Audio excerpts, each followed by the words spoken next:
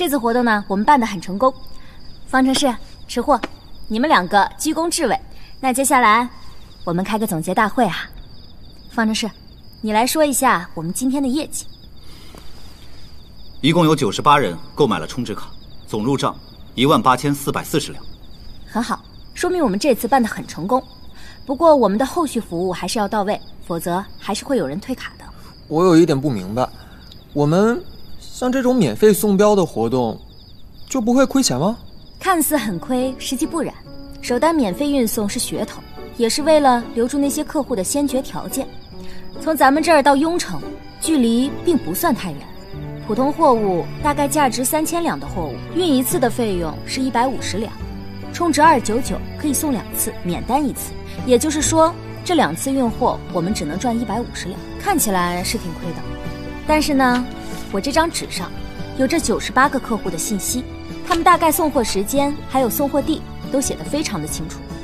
我大概统计了一下，后天同一批次运输的大概有3家，到时候呢我们统一押送。也就是说，我们拿这3次的运送费，却只送了1次，这钱不就挣回来了？还有啊，我们让他们预存费用，也是为了圈住这98个客户，至少在预存费花完之前，他们的标一定是我们送的。等到预存费花完，我们可以继续搞优惠活动，比如说充100两送20两，一定会形成客户粘性。到时候再把后续服务到位了，他们就可以成为我们的永久客户。大家听懂了吗？听懂了，听懂了，听懂了，听懂了。那就好，那就好。哎，对了，叶云洲，明天若是有人退卡，你要很有礼貌的拒绝，而且还可以继续忽悠他们，加大预存费，存100两送20两。好，我尽量。方程式，你负责安保，若是有人撒泼打闹，你就威慑他。赵记、吃货啊，你们俩配合叶云洲，大家都听懂了吗？听懂了。那开饭吧。好，多吃点。你多吃点。这趟标我送完了，一路上还挺顺利的，比预计时间要提前3到4天。我觉得其实送标也没有那么难嘛。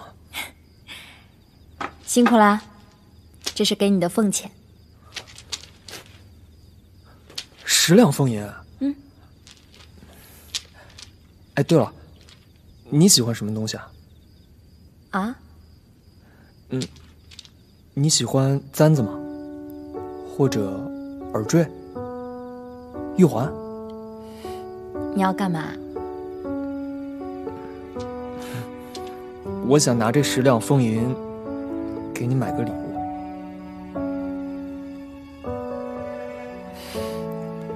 你离我近点。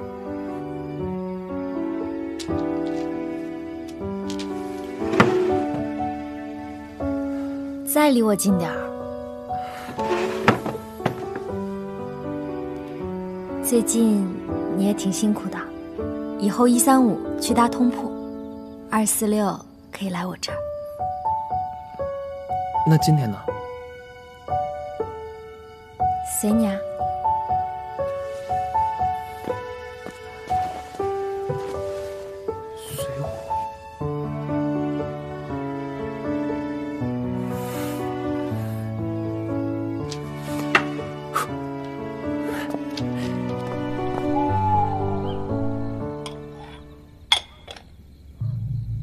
任务失败了。王爷，第一镖局今日弄了个什么免费运镖，还有办卡业务。之前我就给各大商号的人已经打过招呼了，可他们一听说免费，就又去凑了热闹。本王说的是结镖的事。草民无用，请王爷恕罪。你是挺没用的，对付一个废物你都对付不了，误了本王的大事。请王爷再给草民一次机会，定能为王爷分忧解难。连这么点小事都做不好，本王为什么要再给你一次机会啊？别忘了，凤城可不止你一家镖局。王爷，再没有人比我更想搞垮第一镖局了。想当年，若不是那个姓叶的老匹夫，这天下第一镖局的金字招牌，那就是我们威震镖局的。还请王爷再给草民一次机会。好，本王就再给你一次机会。退下吧。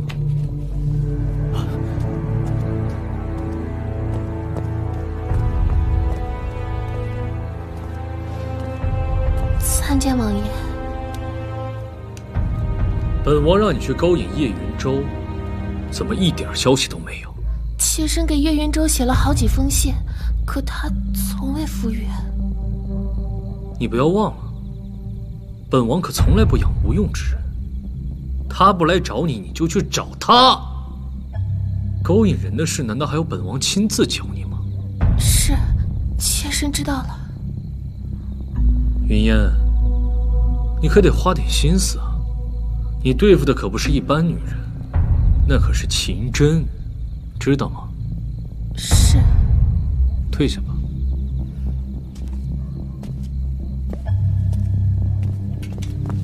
王爷，镖货没丢，那接下来该怎么办？不急，他会亲自上门找我的。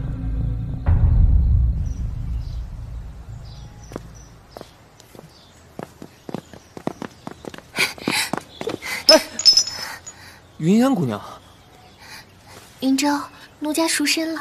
报上了。哎，这姑娘长得挺好看的，她就是少东家老相好。是。哎呦，你赎身了，那不应该是好事吗？可奴家现在身无分文，也没有亲戚可以投靠，实在是不知道去哪儿。那你先在叶府待上2、3天吧。奴家多谢叶少爷。但是啊，你也太不小心了，这我刚给媳妇儿买的簪子就被你给弄坏了。要不奴家还是走吧，只怕少夫人知道了会不高兴。没事，我媳妇儿她不是那样的人。来吧，跟我走。太邪恶，想的太多。哎，这来干啥呢？这来干啥呢？哎，哎呦，老方呢？哎呦，他可能去告状了。赶紧的，这锅炉不能让他抢了。哎呀，对，夫人不好了！哎呀，干什么慌慌张张的？少爷把那个青楼女子带到府里来了。什么？少夫人呢？少夫人好像出去了。哎呀，出去了！赶快在少夫人回来之前把那个女人给我赶出去。还有啊，让府里所有看见的人都给我闭嘴，绝对不能让少夫人知道。可是，快去呀！可是什么呀？可是少爷已经带人住进偏房了。哎呀，夫人，哎呀，气死我了！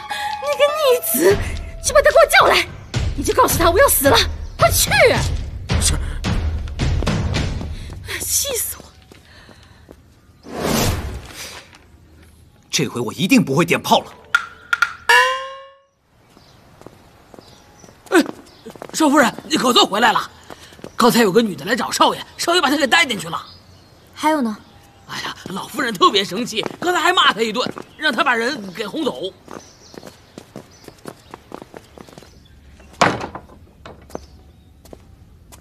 云烟，你暂时先住下，有什么事吩咐下人去做啊。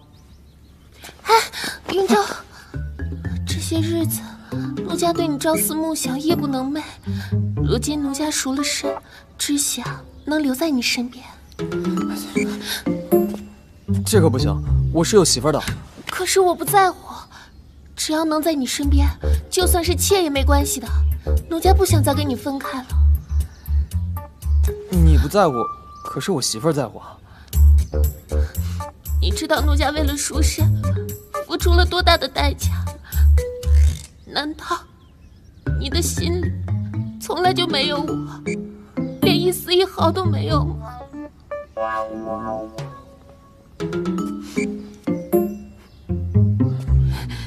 原来都是奴家自作多情。哎，云烟，你干嘛呀？你都不要我了，我活着还有什么意思？还不如死了算了。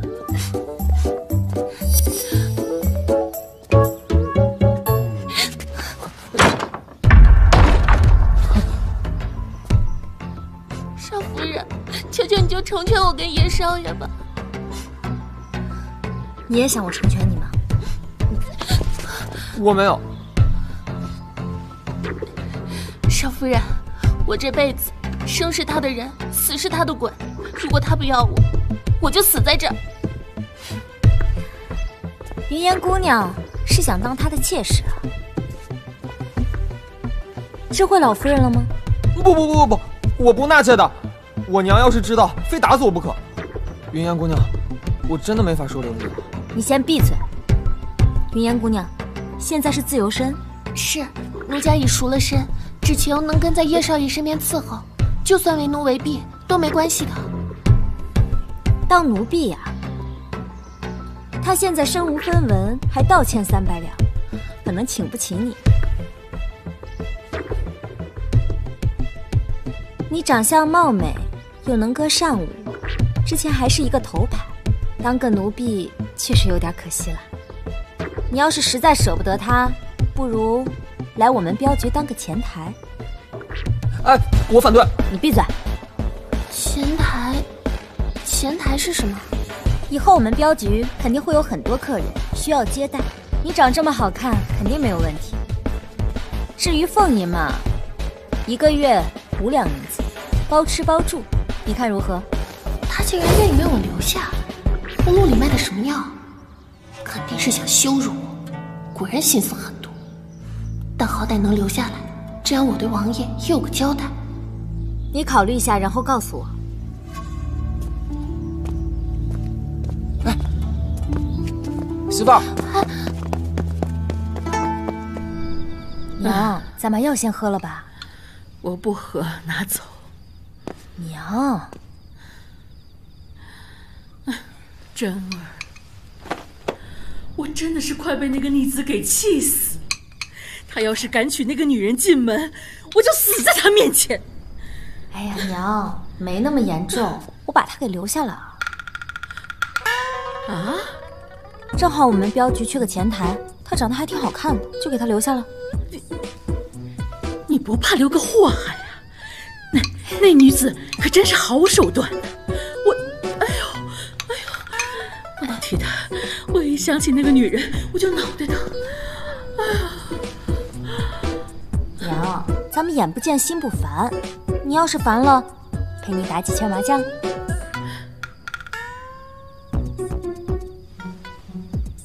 打麻将？你还真别说，自从打了这麻将吧，娘倒是越发精神了。要不你陪娘打2圈，再把那个什么小芳也叫上，她最会放炮了。没问题。还有那个胖子，我天天赢他们。娘，头不疼啊？装的。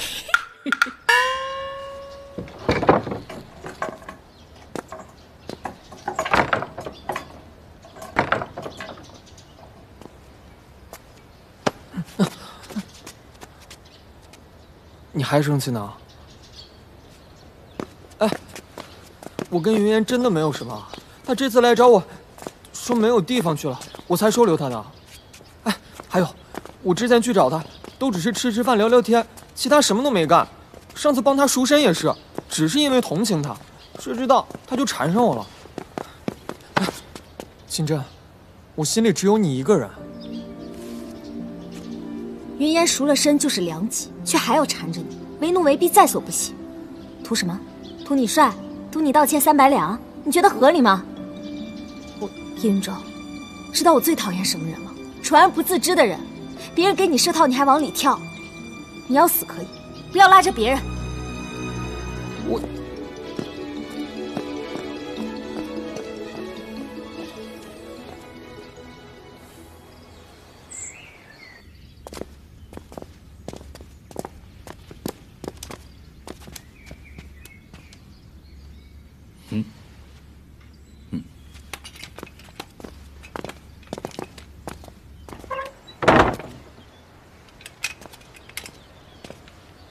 老婆，夫人跟王爷单独在一个房间，安全不安全呀？住口！不许你侮辱王爷！老婆，剑挪开。不挪又如何？你要喜欢的，你就搁那里。你气息平稳，走路无痕，却是个懦夫。跟我打一架。打架累。动手，跟我打一架。给钱吗？给钱就打。好。人呢？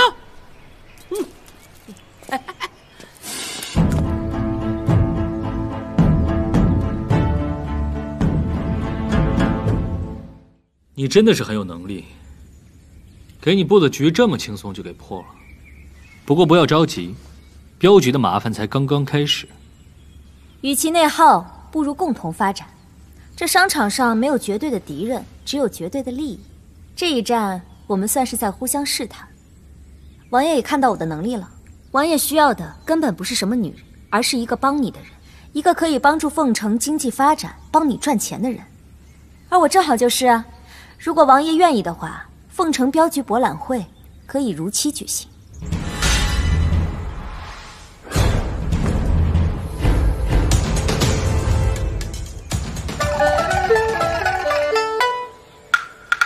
你就这么笃定，本王会答应你的要求吗？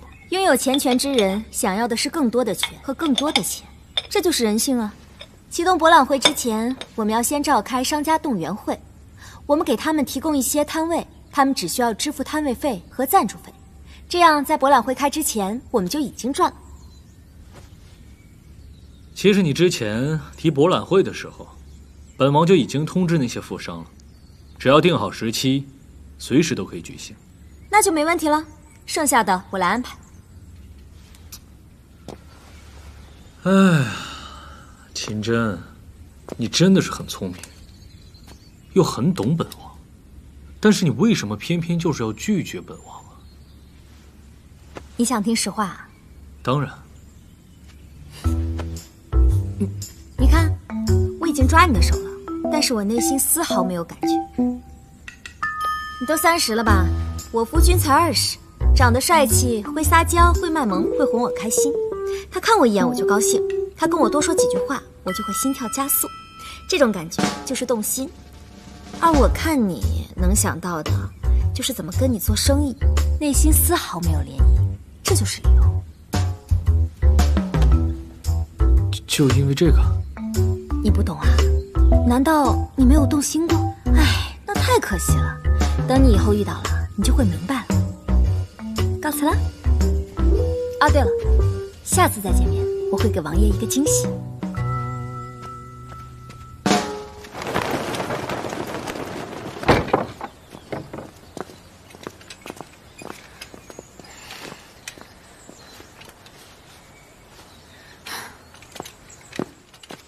王爷，方程式是个武林高手，属下打不过他。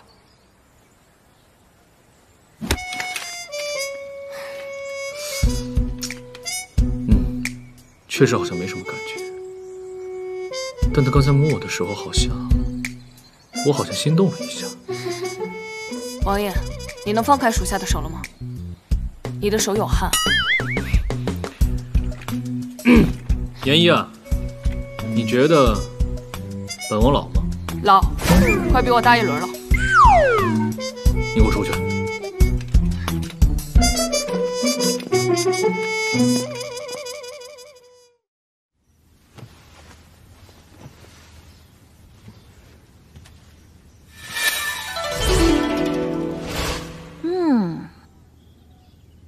果然啊，美人配上这个身段，简直摄人心魄。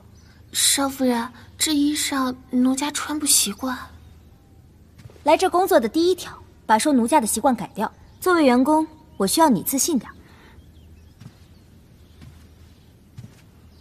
背挺起来，肚子收回去，抬头，正视前方，保持住啊。他想干什么啊？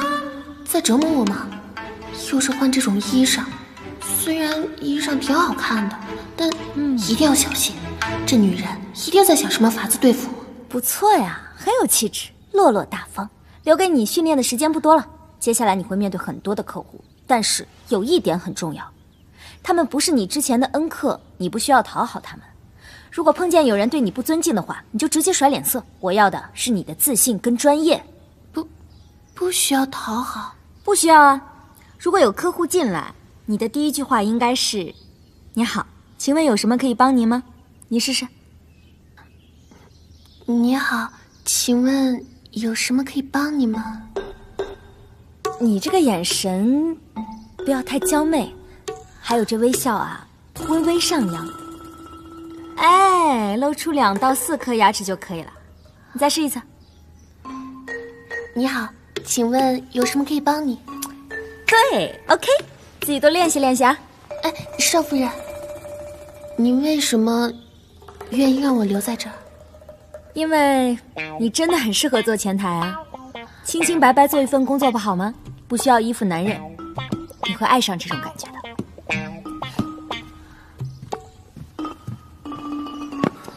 你真的让云烟在镖局工作啊？他会是个很好的前台。你连他的气都不生，为何偏偏不理我？晚上不让我进屋也就算了，为何白天也要避着我？避？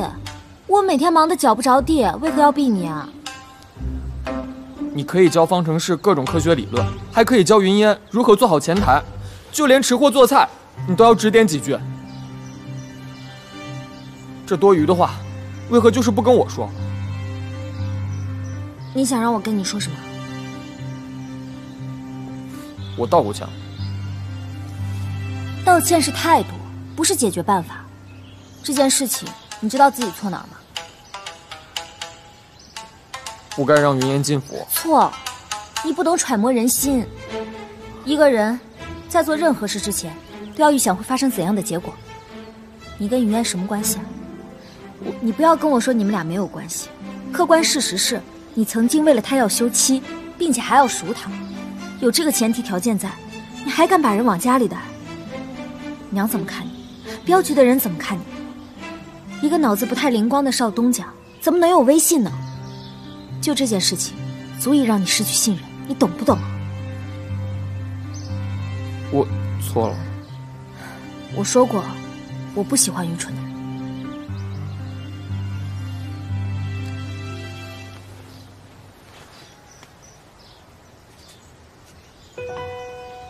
这是用那10辆风银买的，可惜摔断了。你还要吗？算了，等我再攒些银子，给你买个更好的。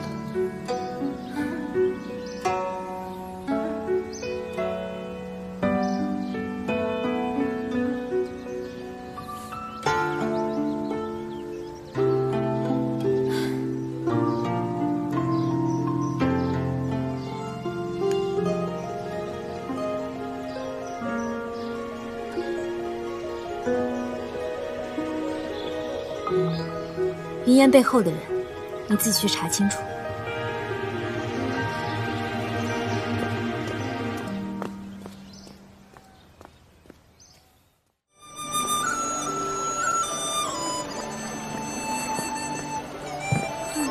简直仙音绕梁，王爷好雅兴。若是秦姑娘能与本王共奏一曲，就更妙了。不好意思啊，我是阴盲，今日找王爷是有事情商量。秦姑娘请讲。我需要申请2个专利。这是什么东西啊？麻将，用来娱乐之物，创造简单，行驶方便。这东西玩会了上瘾。还有这个旗袍，与其他服饰十分不同。这衣裳女子穿上，这2样东西我敢断言，整个大魏国绝对没有。但是它们容易被模仿，所以我需要申请专利保护。专利保护？专利保护是指，在产品研发之后，未经专利权人同意，不得对发明进行商业性的制作、使用、许诺销售。也就是说，整个市场只此一家，别的人都不允许仿制或销售。从古至今，本王从未听说过。我需要找一个承制商合作，承制商每年都只需要支付一定的专利费用，作为我们开发研制商品的报酬。而像这种类似的新鲜玩意儿，很容易被复制，红利期很快就会过去，所以需要提前预防，随即便能垄断市场，并享受长期红利。那秦姑娘的承制商是谁呢？当然是王爷您了。巨大的市场利润自然会带来不少税收，这样凤城就可以搞经济建设。哦，看来秦姑娘是要给本王送一份大礼。自然不算送，王爷需要支付我的专利费用，这2样东西我都需要利润的2成。多了，1万两，把这2样东西给我。王爷，1万两就想买断，恐怕你给我1年1万两，我都不会接受。而且我还可以找别的制造商，我相信没有人可以拒绝这个诱惑。你不是要申请专利吗？没有本王，你办不到这个事。专利保护制度的建立对王爷来说百利无一害，但是你怎么知道我们手里没有更好的东西呢？我想王爷不会因为一点蝇头小利就失去与我长期合作的机会吧？好，利润的2成，本王给你。另外，专利的事情，本王也会派人去做。那请派专门人员与我接洽，协议签订之后，这2样东西会送给王爷。王爷的制衣商还有玩具制造商需要跟我的技术部门对接，尽快推进。本王就是喜欢秦姑娘这种干练的劲儿。你们镖局人才挺多，能研究出这么多好玩的东西。那就不打扰王爷了，我先告辞。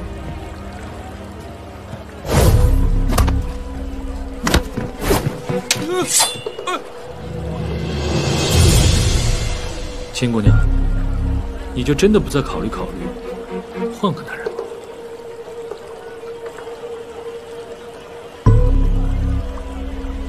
不好意思，我喜欢吃软饭。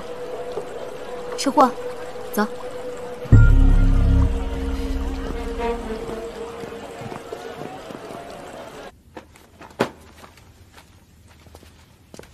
你好，请问有什么可以帮你？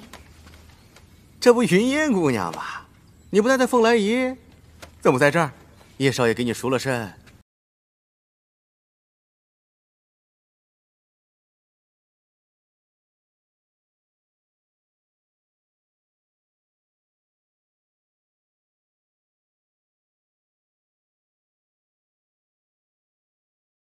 想看就看，你找抽吧你！哎呦，你怎么打人呢？打的就是你，跑我镖局来撒野了是吧？啊！爷不揍死你！你打人了！是人家的错，打出个好歹来可怎么办？少夫人不好了，少东家和人打起来了。什么原因？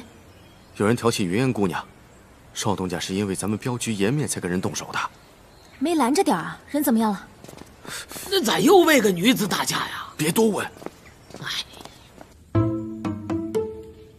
叶云洲把我打成这样，我得报官。还想报官是吧？啊！我劝死了你！我就孙公子是吧？我们的员工把你打成这样，实属抱歉。你的医药费我们全承担了。像这样就息事宁人？我告诉你，没戏！你们镖局如此对待客人，我让整个凤城都知道，你们也别想干了。孙公子的确可以这么做，不过你骚扰我的员工，这事儿怎么算？是吧，云烟？骚扰？我连他一个手指头都没碰过。再说了，他是一个青楼妓子，装什么清高？他现在是2级，你不仅骚扰，还侮辱我的员工，要报官是吧？走啊！报官倒也不必了，不如赔我1000两银子，此事就算了了。哼， 1000两。孙公子，你可能对我们大魏的法律还不太熟悉吧？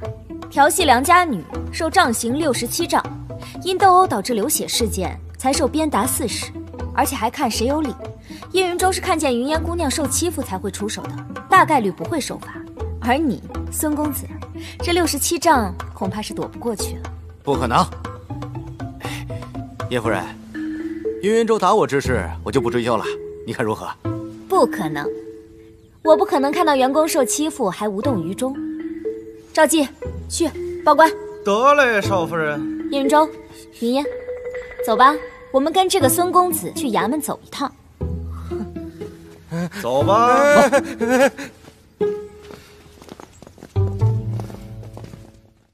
多谢少夫人。不必多礼，今天是你受了委屈，也是我考虑不周到，应该弄一个保安部。之后我会在前台放一个摇铃，一旦有人不尊重你，你就按铃，会有人帮你解决。少爷，我今儿才看出来，这少夫人连大魏律法都这么熟，这把县令说的一愣一愣的，二话不说就把孙兴给办了。叶云舟，大魏法律一共12篇502条，今晚背熟，明天我要抽查。哎，不是媳妇儿，我背这个干嘛呀？你把人打成那样还有理了？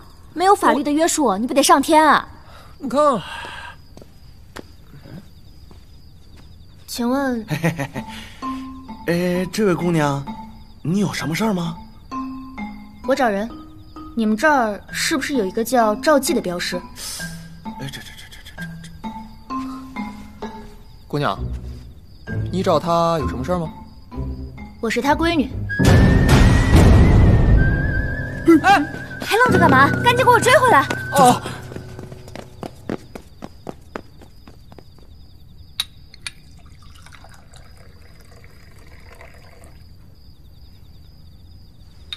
姑娘，请喝茶。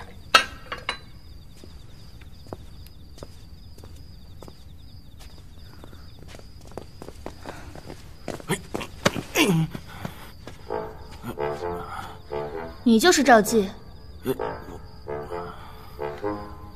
这是你送给我娘的定情信物吧？这娇娘是你娘？既然人已经见到了，信物也还给你了，我走了。哎，姑娘请留步，这么晚了你要去哪儿？身上还有银子吗？一个人在外面也不太安全，不如你在我们这留宿一晚，或者吃顿饱饭再走也好啊。不必了。姑娘，你不是来认亲的吗？我只是想看看当年抛下我娘的人到底长什么样而已，如今看到了也不怎么样了，走了。姑娘留步，这夜黑风高也不方便赶路，不如留下来再做打算。你是何人啊？我是第一镖局少东家，你既来认亲，我便要尽地主之谊。赵记这个人从未成亲，想必这心里还是惦记你娘的。是啊，当初这玉佩一分为2，我跟你娘一人一半，我对不起她呀，我。你负了我娘那么多年，如今我娘已经死了，若不是她的遗愿，我根本不会来见你，更不会来认亲。现在信物还你，以后我们两个互不相欠了。姑娘，你千里迢迢的过来，想必身上的盘缠用的差不多了吧？正好我身边缺个伶俐的助理，1个月的俸银2两，包食宿，有没有兴趣啊？你是想让我跟你当丫鬟？我可不卖身的。雇佣是平等关系，不必卖身。你要想走，随时。至于认不认亲，那是你的自由。好，我干。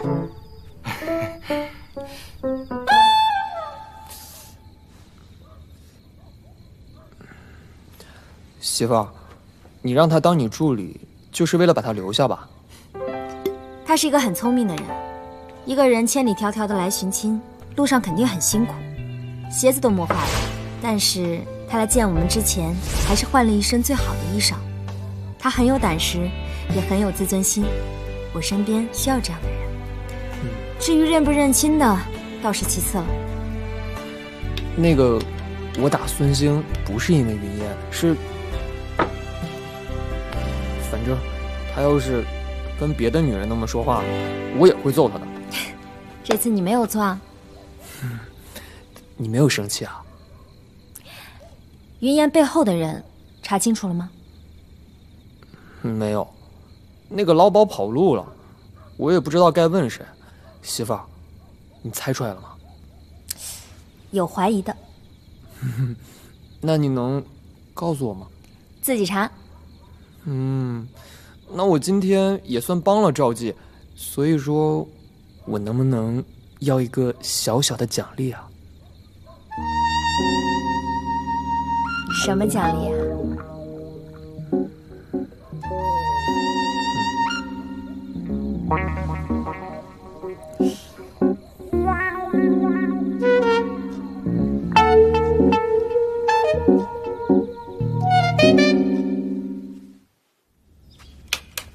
少东家，请喝茶。奴家笨手笨脚的，请少东家恕罪。不必了，不必了。这手都烫红了，奴家帮你上药吧。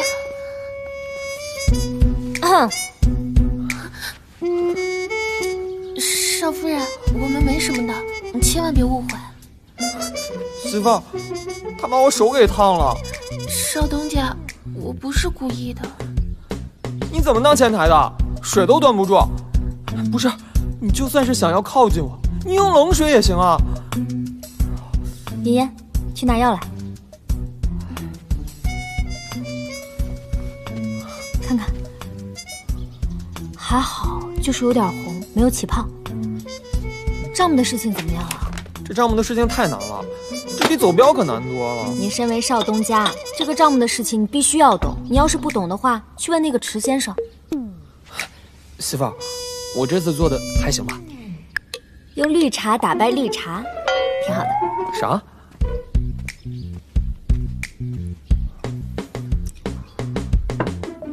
来，你背后的人应该捏了你的把柄，让你做一些你不愿意做的事情。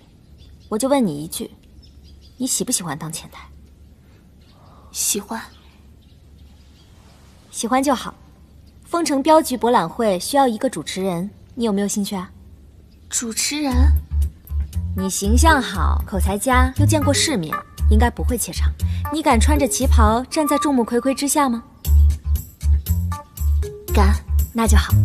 云烟，你是一个聪明的人，如果想摆脱胁迫，就要强大自身，有底气和人谈判。少夫人，我并非……我明白了，这是主持人的串词，你回去看一看。其他的事情我会想办法。另外，勾引叶云舟的事情就不要再做了，他现在段位比你高。那这个博览会咱们去不去？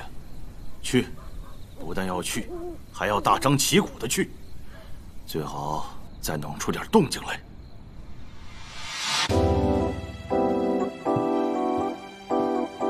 尊敬的各位领导、各位来宾，大家好。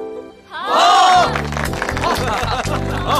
凤城人杰地灵，人才辈出。这次由第一镖局主办的凤城镖局博览会正式开始。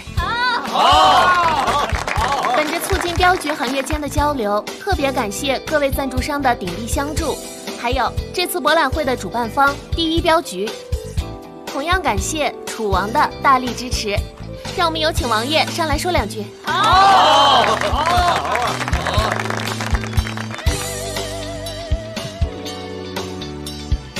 本王宣布，第一届凤城镖局博览会现在开始。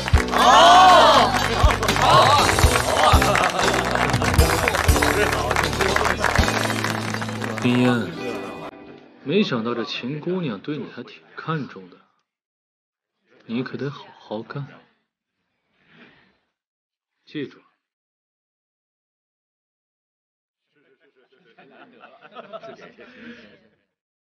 云烟，那不是凤来仪的头牌吗？那都是老黄历了，人家现在是第一镖局的人。难道成了叶家少爷的妾室？什么妾室啊？是正式员工。头有点晕，缓一缓就好了，没事吧？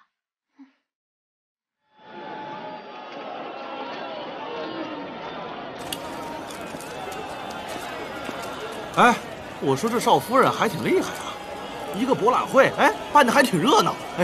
最主要还是咱们主办，嘿嘿，这次真有面。哎，那不都是为了咱们镖局吗？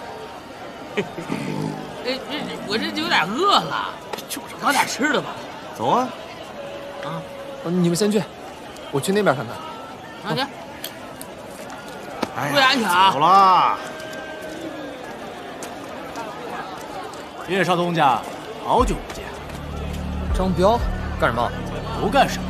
今日即是镖局博览会，各大镖局之间应该互相交流，顺便向少东家讨教讨教。没空。是没空还是不敢？哼，也是。谁不知道叶少东家是个纨绔子弟，根本上不了台面，只会跟在女人身后，真是丢人。你这个第一镖局的叛徒，怎么着？找了个新主，还挺横是吗？叶元洲，你个废物，你敢这么说话？你才是废物，你全家都是废物。来打呀！我来讨教叶少东家的高招。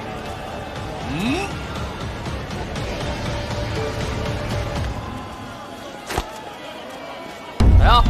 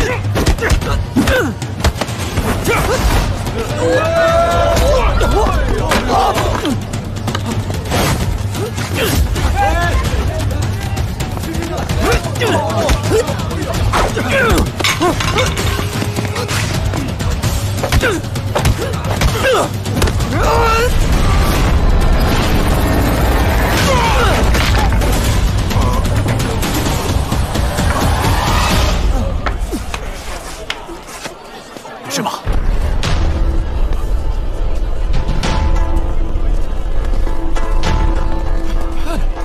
少爷，怎么了？少东家，发生什么事了？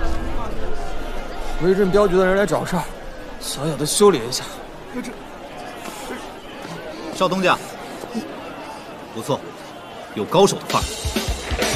叶元璋，叶元璋，叶元璋，叶元璋，叶元璋，叶元璋！丰城镖局博览会圆满落幕，大家辛苦啦！哎，老鸨，哎，这什么？咦，大力金刚丸，这是我新研究的药，虽然只是在研究阶段，但是治你的伤绰绰有余了。那你给他们都试过了？你是第一个。不，我不。哎，有什么反应随时告诉我，这个药还在研究阶段呢。来吃。多余的话我就不说了，今天的重点是给大家分红。赵叔，你为了镖局兢兢业业的，除了分红之外呢，云州也是你救的，所以我决定提拔你为镖局的总镖头，富银双倍。哎呀，那就谢谢少夫人，也谢谢少东家，我满饮此杯。曲焕啊，你对美食这么有天赋，有没有兴趣搞个大的？比如说火锅底料，应该很赚钱。到底能挣多少钱？可以让你日进100两吧。我的小心脏啊！少夫人，我以后就听你的，你让我往东我就往东，你让我往西我就往西。来，谢谢少夫人。方程式，在。你的科研部门的研究经费，我说过上不封顶。不过我听说，你为了经费已经卖你的武功秘籍了。这样吧，你的年薪我一起给你了。今天晚上来我这儿，我教你武功。为啥？少夫人给的实在是太多了。不为他做点事，我心里有愧。云烟姑娘，虽然你是新来的，但是作为第一镖局的门面，今天可算长脸了。来，这个是你的。谢谢少夫人。之夏，作为我的私人助理，头脑敏捷，这个红包是你的。谢谢少夫人。最后一个，叶云舟，你今天为了镖局挺身而出，赢得了我们所有人的尊重。来，鼓掌。所以今天开始，你是我们第一镖局的总经理，负责所有的业务。哎，那我的分红呢？镖局都是你的，你要什么分红？意思就是没有。嘿嘿，少爷，你就知足吧。我自从有了媳妇儿之后，我压根儿就没摸过钱。来来来，大家吃吧。来吃肉。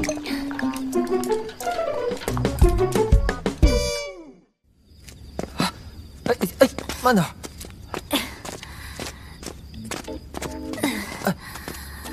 哎，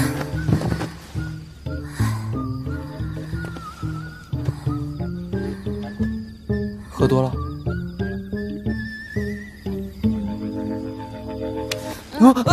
我有东西要给你。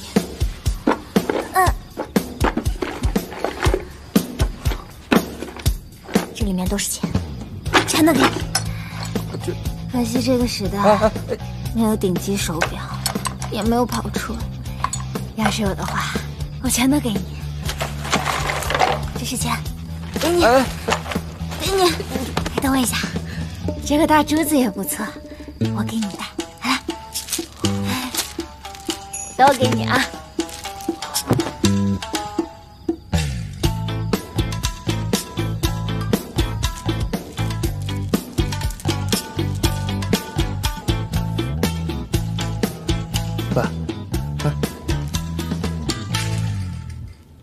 醒了？酒醒了吗？你这是？昨晚你非得给我带的，还说送给我。我说我不要，你还生气了。是吗？对啊。哎，对了，你还说要给我买什么劳斯莱斯，还有法拉利，那是什么东西啊？还要给我金卡。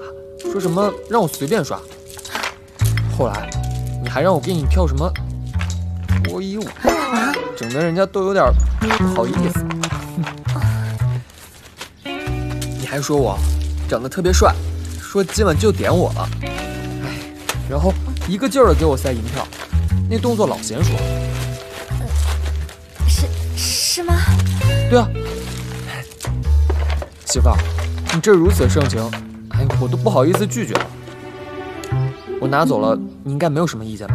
啊，不是，这次醉酒代价实在太大了。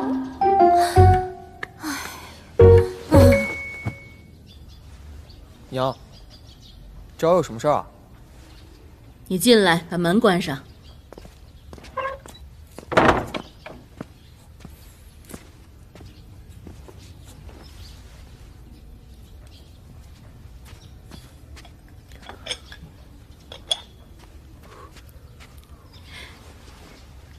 娘问你点事儿，你最近跟真儿怎么样？挺好的，怎么了？一直几日都在他房里。娘，你要问什么？我就是想问你们两个有没有那个，那个。娘，你有什么事儿就直接说吧。哎呀，那我就直说了啊。我就是想问我什么时候抱孙子。抱孙子啊！哎，你别告诉我你们俩还没洞房呢。谁说的？那怎么还没有动静啊？是是你有问题还是他有问题啊？哎呀，你看你那么瘦，肯定是你有问题。别着急啊，娘明天呢找个大夫来给你瞧瞧啊。娘，谁用看大夫了？我这身体好着呢。那是真儿的问题，看他那面相和身形，应该是好生养的呀。肯定是你不够努力。明天娘给你炖十全大补汤，你好好补补。娘，那什么补汤啊？你儿子我不需要。娘，我还有事儿，我先去忙了。哎，我没说完呢，我没说完呢。哎，你努力点儿，周儿。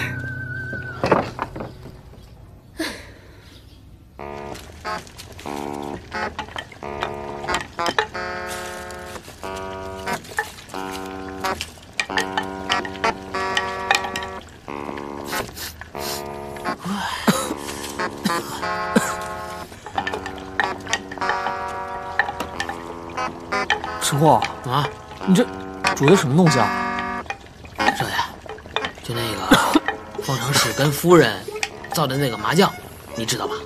啊，少夫人还给了方程式那个股权，这个麻将不少挣，这哥们儿要发呀。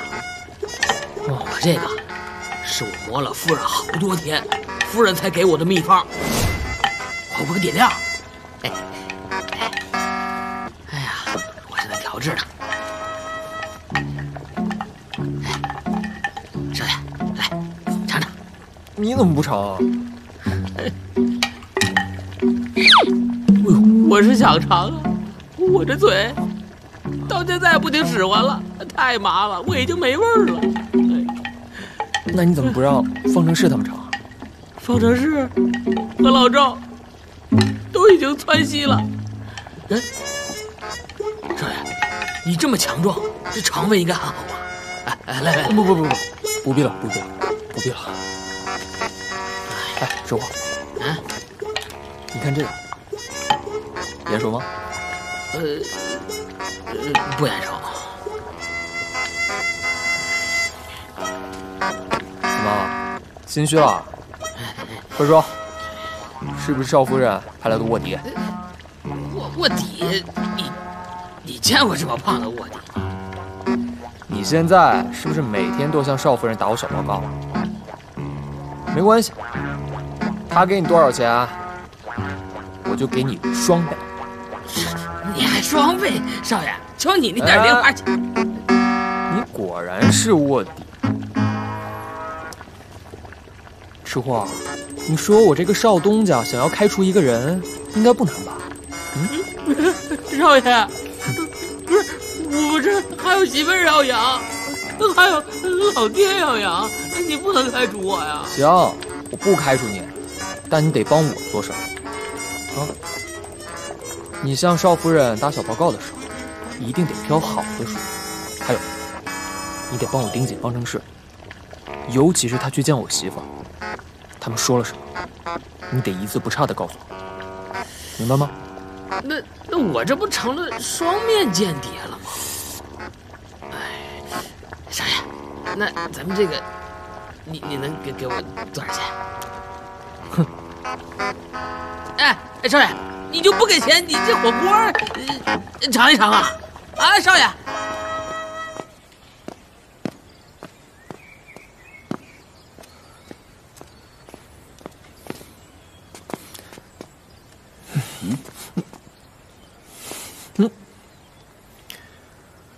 你知道什么是元素周期表吗？元素什么？我们这个世界上，任何东西都是由各种元素构成的，它们看不见、摸不到，就像水。水是由氢原子跟氧原子构成。哦，对了，你只是一个普通人。方程式啊，你有什么毛病吗？方程式，对，还有方程式。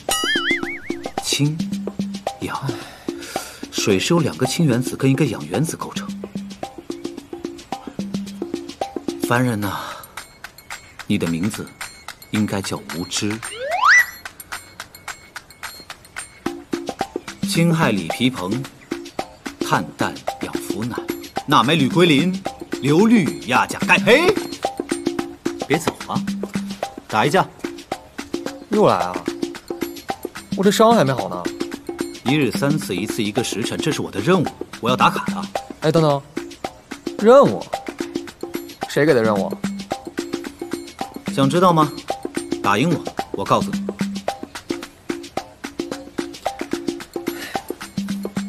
你说你武功这么高，为何要来镖局当个小小的镖师呢？唉，一个字，穷。搞科研的更穷。说吧，我媳妇儿给你多少钱，让你这么训练我？哦，猜到了。我说她怎么对你另眼相待呢？原来是因为我。少夫人每个月给我的研究经费100两，上不封顶。我还差钱吗？哼！什么？100两？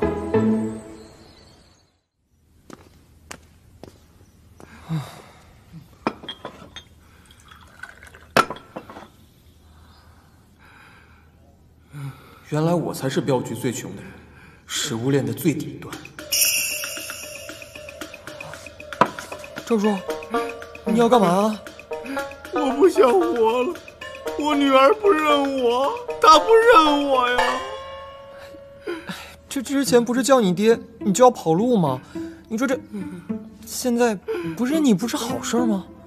她还说我又老又穷又丑，还说他娘当年看上我就是瞎了眼了。你说我女儿她这么说我还不如死了算了。赵叔，这药是方程式给你的吧？这药不管用。不至于，你说就这一个玉佩，怎么就能证明她是你亲生的呢？并且我看你们两个这长得也不像啊。胡说，眼睛嘴巴鼻子哪里不像我？想当年我也是潇洒倜傥玉树临风。哎呀，女人看了我呀都会爱上我的。现如今我发福了，这头发也少了，皮肤也糙了，才变成现在这个样子。少东家，别看您现在玉树临风的，过不了多长时间你就会变成我这样的。我变？不可能。少东家，你就没觉得你最近小肚腩长了点儿，头发也秃了，这个皮肤也糙了吗？啊？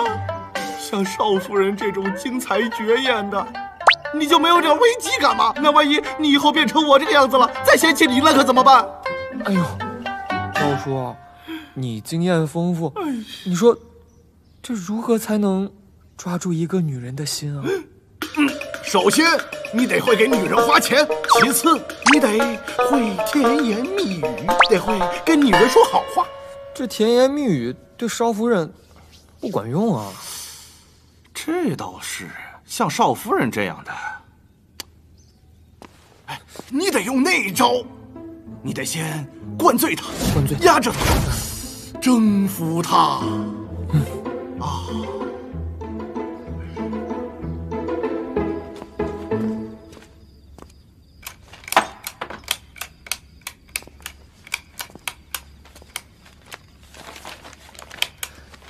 媳妇儿，累了吧？要不我们先吃点喝点。好呀。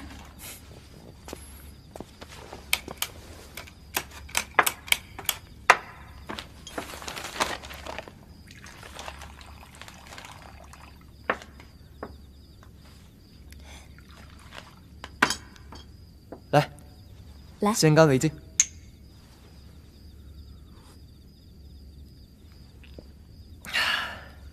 我们需要一个中转站了。中转站？你知道从凤城到京城运一次镖成本是多少吗？利润太低了。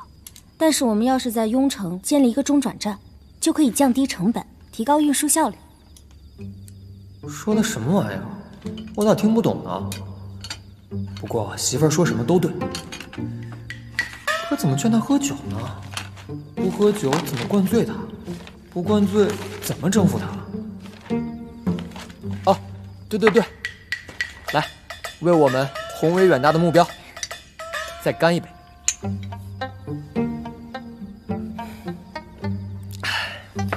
从凤城到京城这条线路中，雍城是最合适的。从雍城到邺城到临城，这几个城市都是大魏国最发达的地方，所以说用来做中转站是再合适不过了。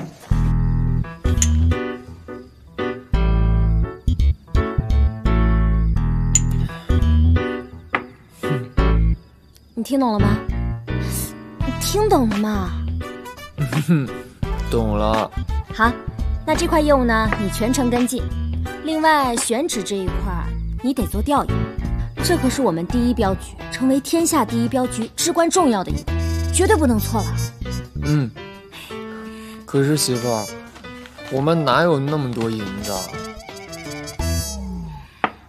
来，你看这个。这么多银子？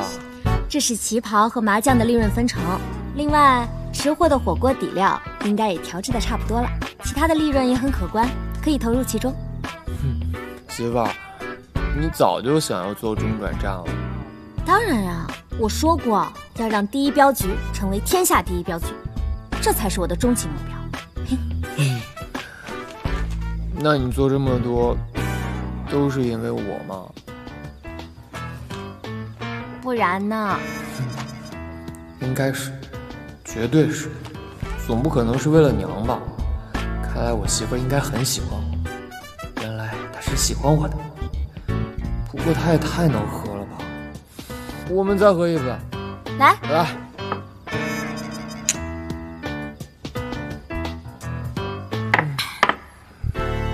对了，媳妇儿，那个和离书你把它放哪儿了？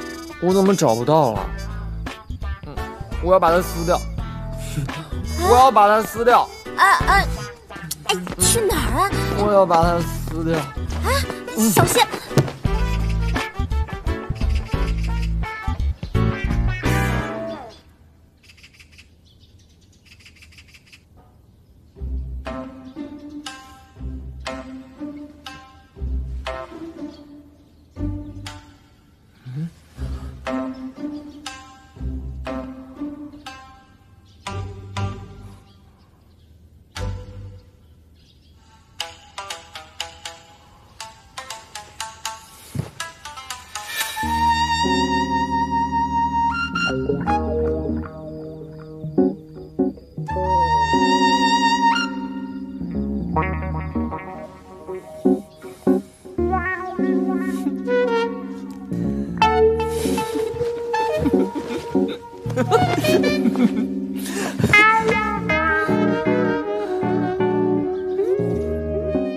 王爷，这次博览会非常成功，不管是瓷器、茶还是丝绸，所有的货都被一抢而空。秦姑娘居功至伟啊！不敢当，不敢当。短短几日，我们镖局的订单也增加了几10倍，可见不光是凤城，我们还吸引了很多外地的商人。那接下来咱们该怎么做？博览会只是个契机，凤城的经济想要可持续发展，必须要搞基础建设。我们先圈出一块地，作为举办大型活动的场地，再以此地为中心建设商铺，招商引资。这需要大量资金啊！项目的基建我们也可以外包，跟当地的府衙合作，这样流动资金就来了。这一来呢，可以解决就业问题；二来呢，当地税收也可以实行减免的政策，这样子可以吸引更多的投资商。这第三，这些活动一展开，所有的商铺就会被带动起来，到时候可以吸引更多的外商。这第四嘛，钱多了，人也多了，到时候再实行当地落户政策，吸纳人才。王爷，你觉得我说的怎么样？秦姑娘，每一次你都能给我带来惊喜啊！不过王爷，我还有一事相许。何事？赎云烟的人是你吧？他的卖身契可否卖给我？你为何会觉得是我呢？按理说云烟已经是自由身了，可为何非要缠着云中？这就很可疑了。而这次博览会上，你在他身边，他吓得浑身发抖。所以，你手里肯定有他的把柄，并且威胁他，他的卖身契一定在你身上。你要是想赎他的话，1万两。来了，来，尝尝，来，吃什么呢？哎，火锅。小东家，赶紧尝尝，我刚研制的。又是火锅啊！吃货，我上次帮你尝完之后，我连拉了8天，哎，你就放过我吧。这是升级款，你尝尝。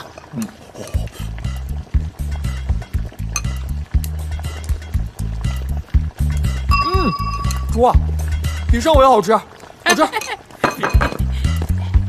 吃货啊，你又研制黑暗料理了？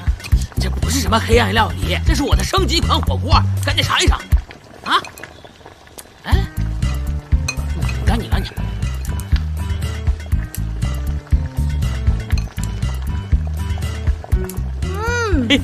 这次不错，比上次味道好多了。你上次给我辣的嘴肿了整整3天。吃货，再切2斤牛肉去。好嘞，炸叔。哎，等会儿，你能不能别烦我？我都跟你说了，我是认错了，你根本就不是我爹。好，不要爹也没关系。不过闺女啊，你想吃什么跟爹说，爹让吃货做去。我就想让你离我远点，成吗？哎，闺女。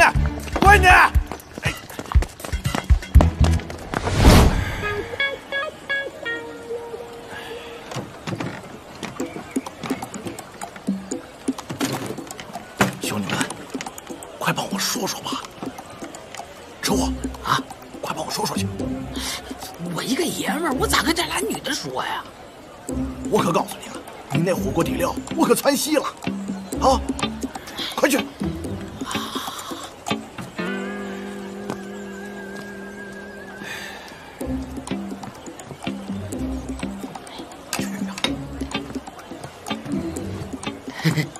丈夫人，听说你的火锅底料熬制出来了？出来了，那个味道非常不错，夫人。我要不现在就给你拿点？不用了，这下给我拿过来，我尝了，味道还不错。接下来呢，你有几个任务。第一，你带着火锅底料去跟各大酒楼推销一下，先不着急谈妥吧，看看哪家最有诚意。第二呢，你要考虑一下这个底料封存的问题。它的保质期能有多久？最好是可以弄成一小袋一小袋的，这样子方便后期供货。这第三呢，这会成为我们镖局的一个副业，所以秘方极为重要，绝对不能泄密啊！之后啊，我会给你派几个人给你打下手，你们几个呢专门成立一个新的部门，但是所有人都要签署保密协议。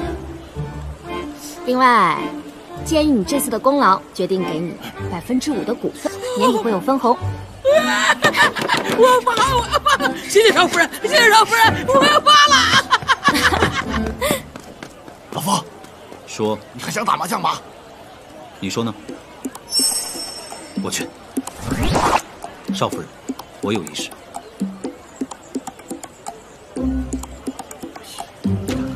你有什么事啊？忘了。真是你也是成事不足败事有余。少东家，你可是我从小看大的，论辈分，你得喊我声叔叔。你去，帮我说去。我不想去。你快去呀！我不想去。你快去吧！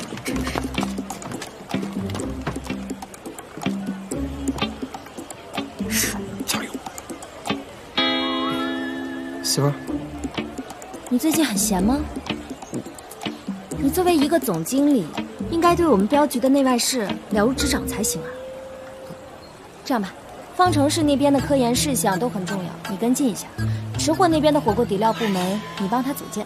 还有，虽然旗袍跟麻将已经上了正轨，但他们的销售我不是很满意，你去盯着点，特别重要。另外，还有中转站那边，有很多事情需要你去帮忙，听清楚了吗？听清楚了。不过媳妇儿，这哪是人能干的事儿啊？这些工作量才是我1天的1/3呢，很多吗？不多。那个，昨晚我……怎么啦？你想让我帮你回忆一下细节？不用了，我走了。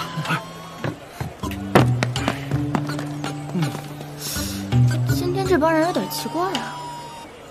后边还有一个呢。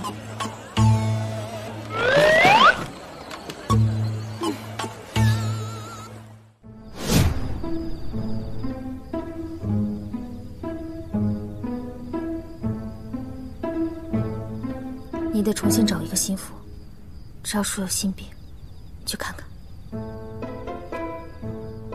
好。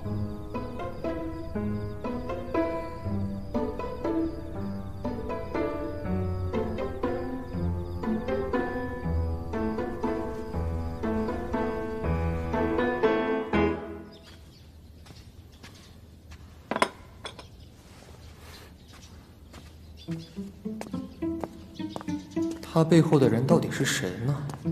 等等，他非要跟着我，是为了离间我跟我媳妇儿？难道就是他？不过他穿旗袍确实挺好看。哎，少东家，你可不能有花花肠子啊！我能有什么花花肠子？他呗，少夫人把他安排在前台，表面上不介意，实际上女人嫉妒心强着呢。你稍微对她动点心思，像少夫人这样手段的，哼，把你赶出门都是轻的。哎，我媳妇儿不是那样的人。少东家，这你就不了解女人了吧？像少夫人这样的，你稍微跟云烟姑娘走近一些，你就没好日子过了。没那么严重吧？你瞧瞧我，啊，现在连女儿都不认我了，那不就是我当初太风流了吗？哎呦，我那如花似玉的大闺女哦，连声爹都不肯叫。不至于。哎，你说，你花精力讨好，还不如实际行动来的实在，是不是？哎，这女孩子家呀，就喜欢衣裳首饰，你得给她买啊。这再过几年啊，还得成家，这嫁妆你也得给准备啊。不过这成家，这人家也得看身世啊。这之下这身世确实有点尴尬。哎，人家娘虽然离世的早，但你也得给名分啊，是不是？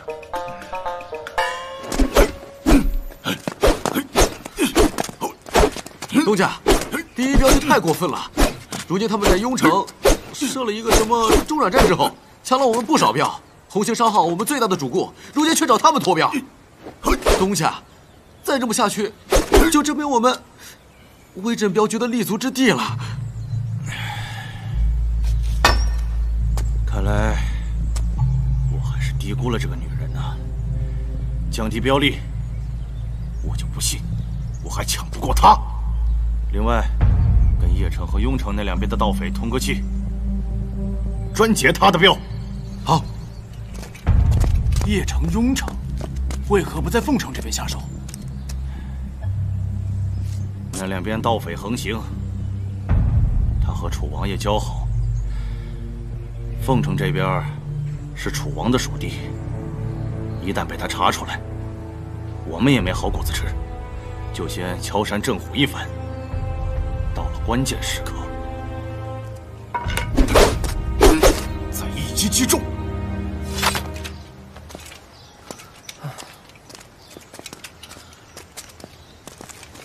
少爷，少爷，这是镖局当月的账目，请您过目一下。账目？少夫人呢？少夫人有事出去了。她说镖局府邸的一切事务再由你代管。这记的都是什么呀？阿拉伯数字啊，少夫人没教过你吗？哎呀，财务部门还等着您签字呢，没有您签字，有一些账目是报不了的。少爷，少夫人呢？哎呀，今日少爷主事啊。那个春风楼的火锅底料呢，已经搞定了。这个定金怎么收？还有合同怎么拟定？最重要的是，他们想咱们单独供给他们。这个怎么办？怎么办？这个少东家，少夫人呢？怎么了？你说。哎呀，别提了。我按照少夫人训练我们的方法去训练刚来的那几个小崽子们，嘿，一个个的跟我闹脾气，我就把他们揍了一顿。下手有点重，他们就闹着要离开镖局，这可怎么办呢？那就让他们走。少爷，少夫人呢？又怎么了？老夫人想吃烧鹅，可大夫嘱咐过，她血热，吃了容易引发旧疾。老夫人这会儿正闹脾气呢，只有少夫人才能劝得住。这少夫人到底去哪儿了？快把她找回来啊！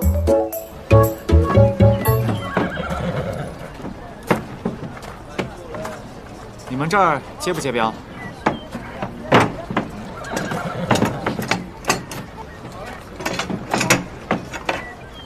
你们这儿接不接镖？什么镖？人参镖。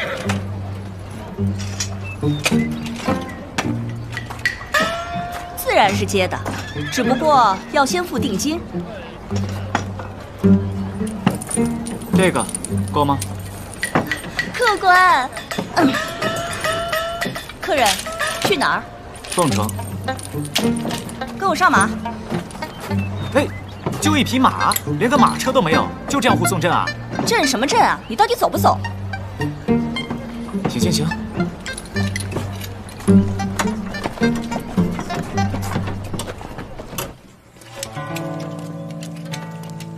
可查清楚了，人真的离开了京城。不错，这些日子凤城麻将传入了京城，那小皇帝是个贪心好玩乐的，竟偷出了皇城，直奔凤城而来。太后什么反应？自是派了禁卫军暗中搜寻，但不敢大张旗鼓。小皇帝趁乱混进了商队之中，而那商队已向凤城而来。好，真是天助我也！大臣呢？他们就没有察觉到什么？小皇帝生性顽劣，经常不上早朝。太后虽然勃然大怒，也只能竭力隐瞒。很好，立即派人暗中截杀。本王要让他再也回不了京城。不好了，少夫人，镖货出事了。出什么事了？从雍城到邺城，以及从雍城到临城的镖货都被抢了，价值3万两，而且都是红星商号洪老板的镖。按照合同规定，我们得照价赔偿。有没有人受伤？没有，他们只抢了我们的镖，没伤我们的人。那边不是楚王的属地，没有政府撑腰，确实不太好办。这样吧，你看一下账房还有多少银子，然后明天帮我约下万掌柜，我有事跟他谈。可是什么？这次从雍城到凤城的镖是少东家亲自护送的，我在想，少东家会不会也出现问题？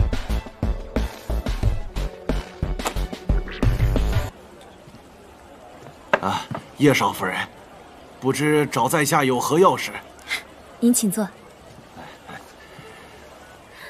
万掌柜，请问你们票号有没有保险业务啊？哦，何为保险？比如说，我们标记的每一单向你们支付一定保险费的费用，倘若发生意外，你们票号则对我们标货进行赔付。这个保险费是多少？又该赔付多少啊？保险费，标货的1%，照价赔偿。叶少夫人，你这不是拿我开玩笑吗？你别生气啊！这个保险业务一旦开展起来，业务量巨大，可以说是一本万利。你别看保险少，但是它量多啊。光是我们第一镖局的业务量就可以让你小赚一笔。不光是我们镖局，还有其他镖局，乃至整个大魏国。你想想，这个市场利润得有多大？谁不知道你们第一镖局已经被劫了好几单镖？你想拿我当冤大头啊？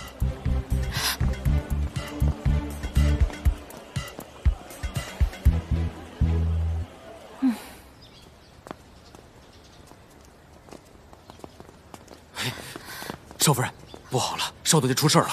出什么事了？咱们的镖被劫了，还抓了一个疑似劫匪的人，他受伤了。云中呢？怎么样了？他跟赵镖师都受了点轻伤。那没事儿。知夏，走啊，去看看那个劫匪。好。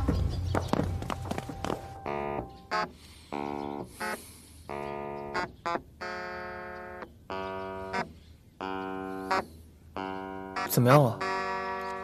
脉搏强劲。忽高忽低，忽左忽右，忽上忽下，你也没事儿。方程师，你是不是拿我当小白鼠做实验呢？我媳妇呢？哎，你们回来不是抓了一个人吗？少夫人正在严刑拷问。严刑拷问？对，那是我的强项，我得走。哎，你的强项，就你研究那点东西，一样有用的东西都没有。你可以侮辱我，但是不能侮辱我的科研成果。我侮辱你？来，这个叫什么？化骨水。师傅，你闻闻。化骨水？哎，你哇塞，好清凉啊！谁动了我的六神醒脑粉？还有一个，这个迷烟，来，你闻闻。不会是我的香水吧？好香啊！喷了之后可以浑身发香，人见人爱。方程式啊，我现在严重怀疑你就是想弄死我。误会，绝对是个误会。少东家，下次我的每一小瓶上都贴上标签，保准不会混了。下次？你觉得还有下次吗？我这次能捡回这条命已经不错了。你们想知道是谁劫咱们镖吗？走吧，咱们看看去。对，少东家，你也没事儿。哎，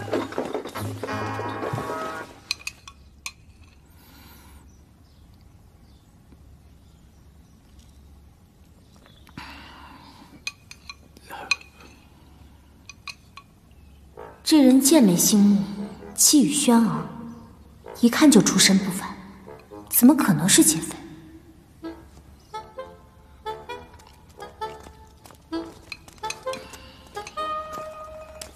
秦真，你就这么严刑逼供的？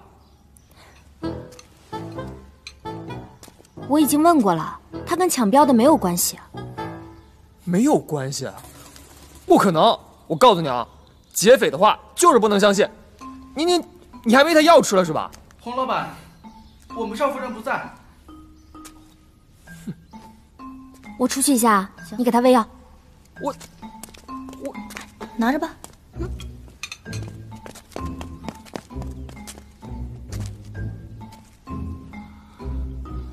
哎，少爷，我看夫人一时半会儿回不来，咱们自己审问吧。我这儿有工具。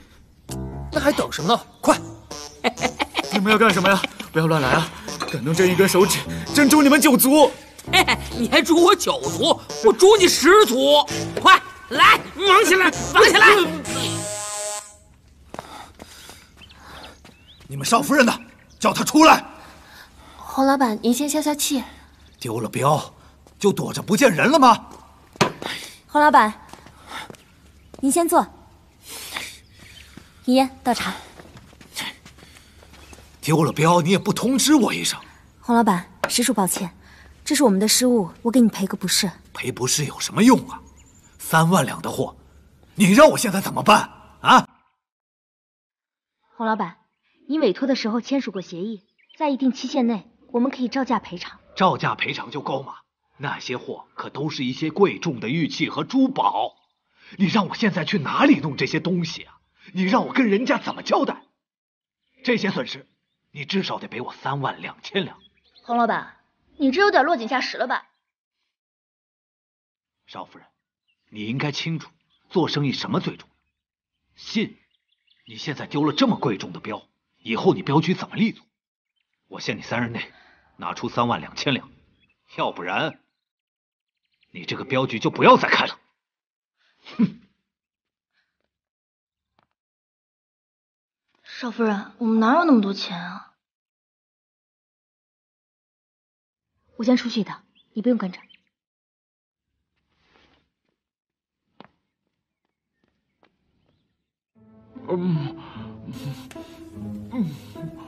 问你什么答什么，不要隐瞒。你跟那些劫匪是不是一伙的？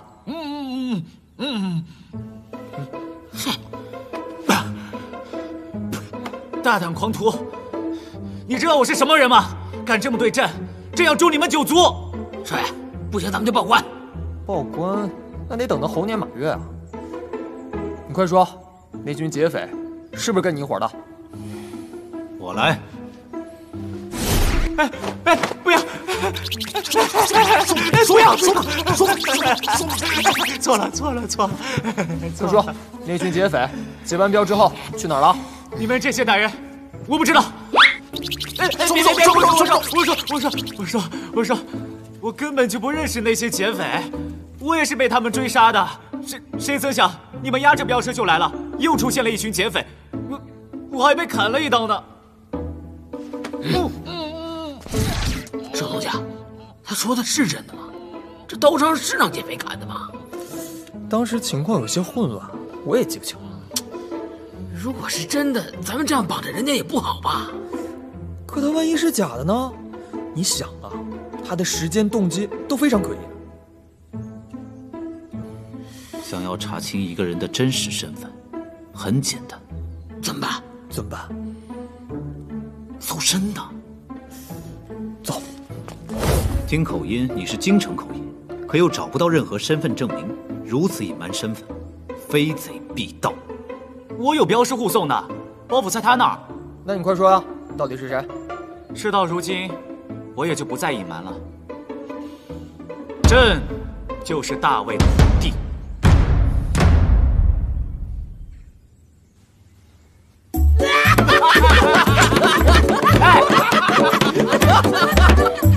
你是大魏国的皇帝，我是大魏国的皇后。对的。严肃点。不是你们不信呢？你们不信，把我送到楚王那儿啊！送到那儿就知道了。这样，朕不惩治你们，而且还会给你奖赏。信，我信你，我信你不是劫匪，但你一定是个傻子。你说你一个皇帝，你跑来封城干什么？身边又没个护卫，而且还被别人追，全身上下一个同伴都没有。对啊，冒充皇帝可是死罪。是什么让你脸都不要的说出这种话？是人性的扭曲，还是道德的沦丧？我看算了，还是绑起来塞他。对，就把他绑在这屋，哪儿都不许去。哎，那少夫人问起来怎么办？就说跑了呗。狗。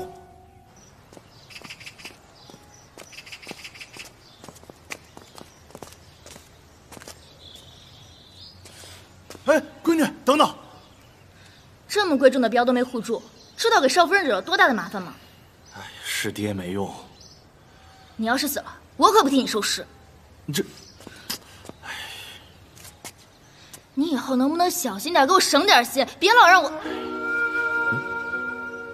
少夫人，别让少夫人担心。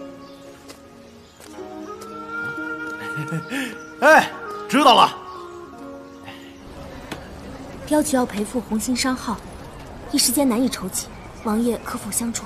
你想要多少？3万两。3万两可不是什么小数目啊！以我们镖局的能力，还有些业务分成，到了年底可以偿还。秦姑娘，3万两我可以直接给你。条件呢？条件你很清楚，本王要你一心一意的为本王做事。王爷，我之前已经明确拒绝过你了。秦姑娘，这个情况下你还有什么选择的余地吗？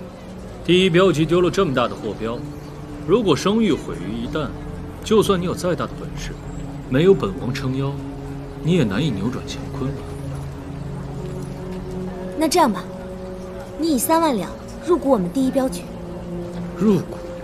没错，你可以给第一镖局进行一个估价，然后以3万两入股我们第一镖局，成为我们的股东之一，不干涉内政，但是有重大协议的时候你可以参与。王爷，你觉得如何？像秦姑娘这么心高气傲的女人，居然会为了区3万两银子来求本王，为了这小小的镖局，你真是殚精竭虑啊！真是委屈秦姑娘了。本王倒是有一个更好的主意。什么？像你这样的人，就该乖乖的留在我身边。严一，让红星商号那群人继续上门闹事，然后送3万两银子给叶云舟。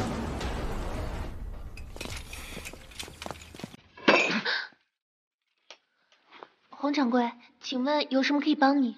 让叶云舟给我滚出来！少东家他不在。不在，不在，我今天就在这里等他。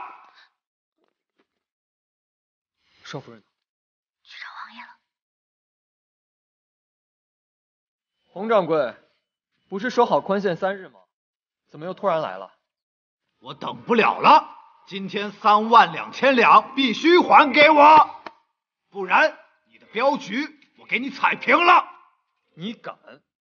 你动我镖局一下试试，我让你们走着进来，躺着出去。哼！我的时候，他可是打败了张彪请来的高手。废物！洪掌柜，说好了3日之后，你们是不是不懂规矩？谁知道你们有没有在拖延时间？3万2千两可不是一个小数目，你们第一镖局有这个实力吗？不就是银票吗？3万两在这儿。严姨姑娘，这什么意思啊？这是王爷给少夫人的3万两。洪掌柜，3万两，给你。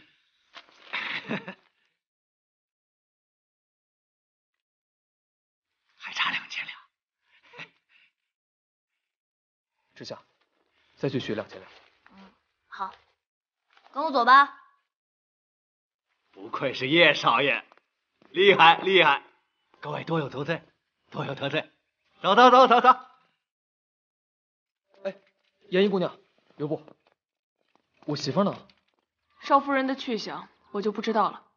不过王爷让我给叶少爷带句话，3万两，就当是王爷白送给叶少爷的，不必还了。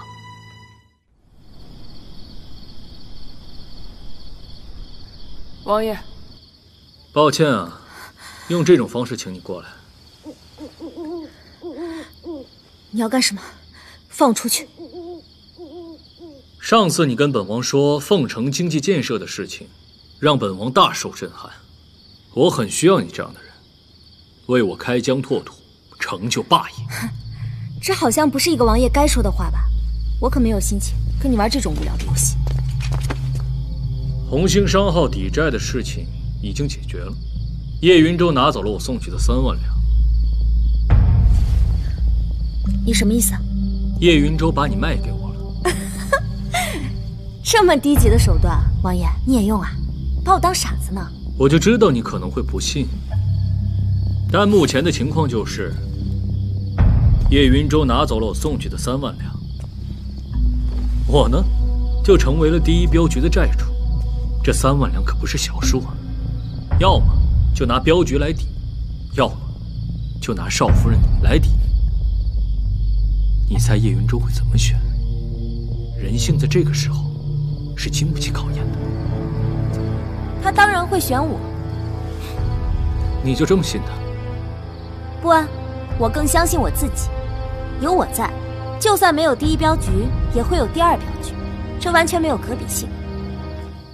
感谢王爷借钱，等以后有钱了，一定如实奉还。我先走了。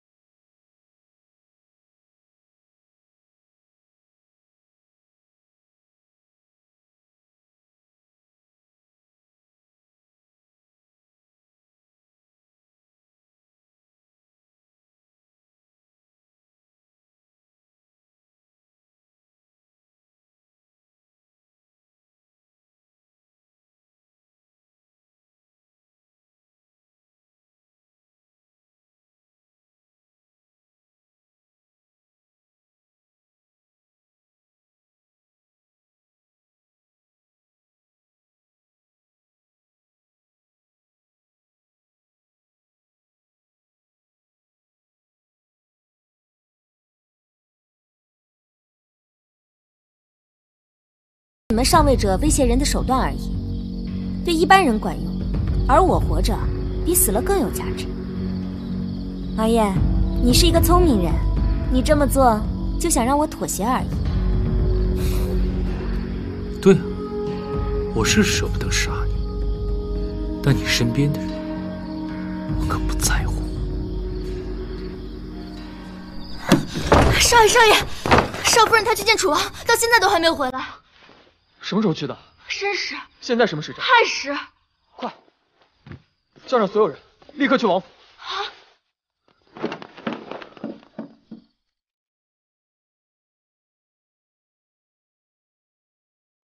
你怎么把他带来了？他说跟楚王是熟人，只要他说一句话，王爷就肯定能放人。他这么胡说八道，也就只能骗骗你。他是不是在骂我？少东家，要不然试试，万一行了呢？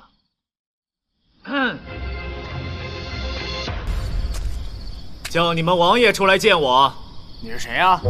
你不用知道他是谁，你只用知道我是谁就够了。你又是谁呀？他是谁不重要，只要你们王爷出来，就知道我是谁。王爷有令，擅闯王府者杀无赦。你什么意思啊？你知道我是谁吗？管你是谁，天王老子来了也不好使。大胆！你们这还有王法吗？王法，在这儿，我们王爷就是王法。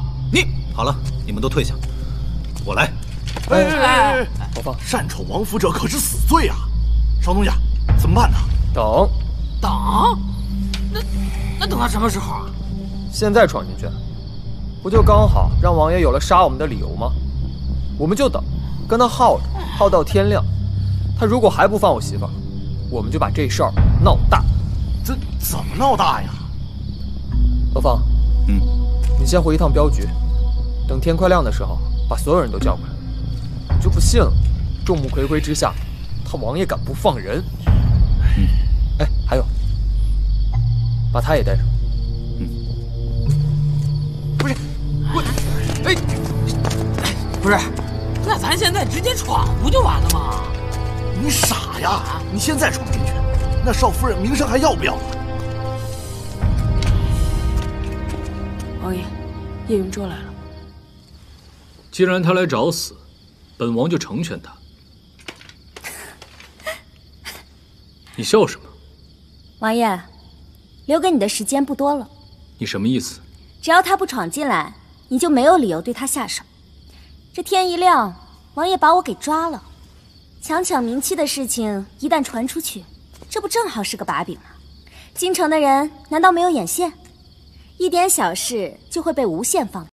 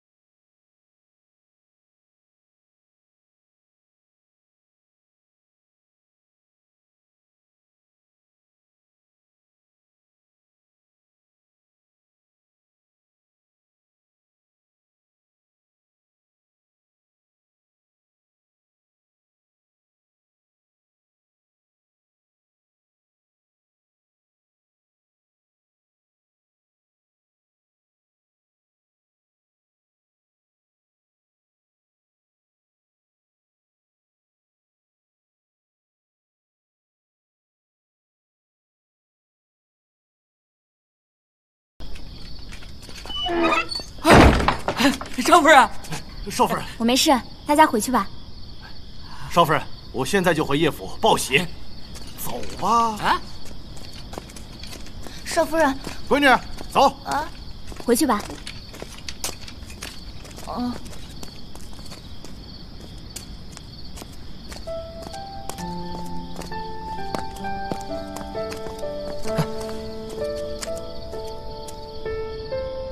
我怕我赌错了，还好你没事。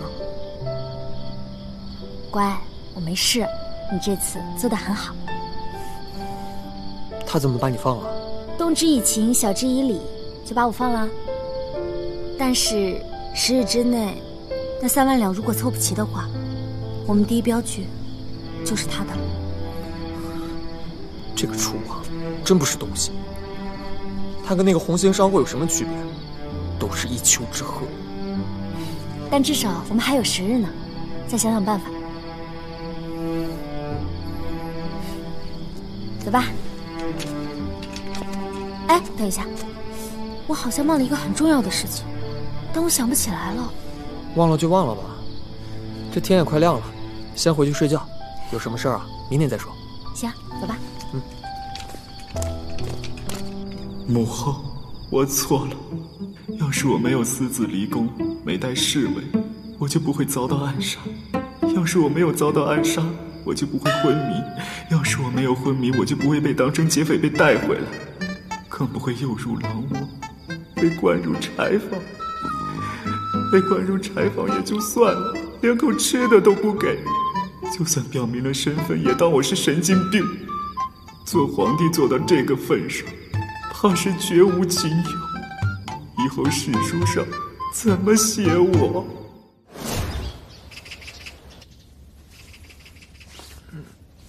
哎，救回来的人怎么样了？我得去看看他。我就说，怎么感觉好像忘了件什么重要的事情？哎，不用去看了，他跑了。跑了？他都受伤了，怎么跑啊？他哪儿受伤了？他全是装的，只是擦破了点皮，还能活蹦乱跳呢。那人一看就出身不凡，现在正是镖局危难之际，或许还能从他身上忽悠点银子呢。就算是跑了，也得给我找回来，我还有事儿，先走了。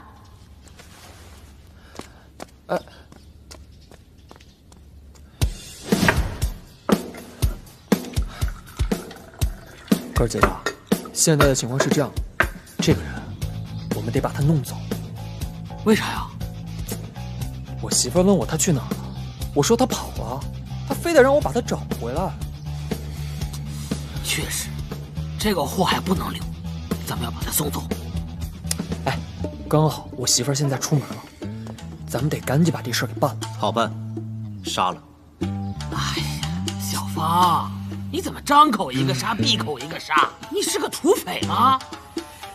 要不咱们报官吧？哎，等等，少东家，这事儿是不是弄错了呀？这人跟劫匪没有关系啊，他身上的伤还是劫匪划的呢。哎呀，我看呐，他也算是被我们给连累了。不是，你怎么不早说呀？现在人都绑了，关了一晚上，怎么办？哎呀，少东家，我最近啊正在修复父女关系。哎，你们绑人的事情，可别扯上我啊！行了，现在啊，抓紧时间把他弄走，千万不能让我媳妇儿知道。哼，我不走。你为什么不走啊？绑着我，关着我，还想这么容易就打发我？做梦！给钱，还想用钱打发我？你这就是侮辱我的人格！那你想干嘛呀？你们跪下磕3个响头，大喊3声“爷爷，我错了”，朕还可以考虑考虑。朕已经对你们够仁慈了，要是搁以前，早砍你们脑袋了。呸！你就做梦吧你！哎，这小子脑袋有病，要不然咱们就把他绑了、打晕了，扔到荒郊野外，这事儿不就了了吗？不是，他万一要是又回来了怎么办？哎，我看呢，他是赖上咱们了。简单，杀了他。你是土匪啊？你是？哎，都别说了，就按迟后的办。哎，跑了！追！哎呦，快！哎，人呢？跑哪儿去了？哎，上那边找找。去那边。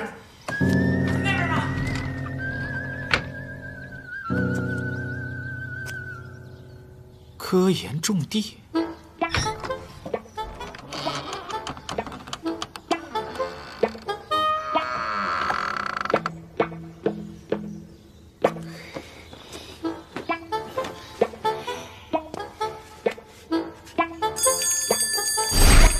宝贝勿动。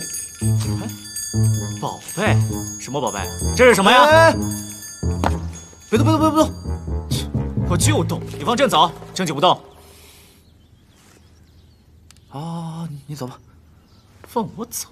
我还就不走，我还跟你摔了。哎，别，那是化骨水。那我换一个。这迷魂香滴上一滴，所有女人都会对你流连忘返，欲罢不能，你不想活了？那这个总不是了吧？这是什么呀？还挺香的。看这个维度，我想你应该知道这是做什么的吧？那是我的夜壶。你敢欺骗朕，朕要砍你的头！做这个十全大补禁忌丹的时候，哎呦，你别提了，多费劲！我找了2头大母猪，吃了我这个药做实验，最后你猜怎么着？怎么着？那2头大母猪那产了。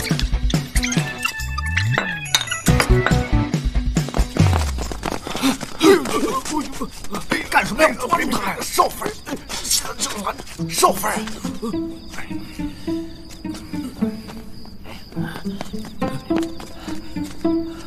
你干嘛呢？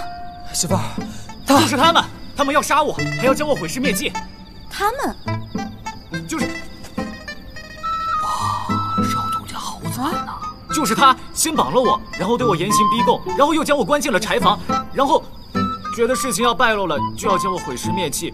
姐姐，你一看就人美心善，你会阻止他的对吧？放心啊，我会护着你的。哎，你手放哪儿呢？你为什么绑他呀？我严重怀疑，他跟那些绑匪是一伙的。他是劫匪，当时什么情况你不是在场吗？他是不是劫匪，你不会验证一下？再说了，赵姬不是说了吗？他的伤就是劫匪给弄的，他要是劫匪，他留下干嘛呀？还有啊，杀人灭口怎么回事啊？杀人灭口是赵姬他们，他们指使的，你倒是挺会推卸责任啊。叶云舟，现在镖局危机重重，还倒欠3万两，你要是帮不上忙，能不能不要给我添乱啊？行，我给你添乱了，现在镖也丢了，这一切都是我的错，我一个人承担。哎，我替他们给你道歉啊，他们对你造成的伤害，我会补偿给你的。你现在还受着伤，就先歇着吧，需要什么就告诉我。还是姐姐通情达理。走吧。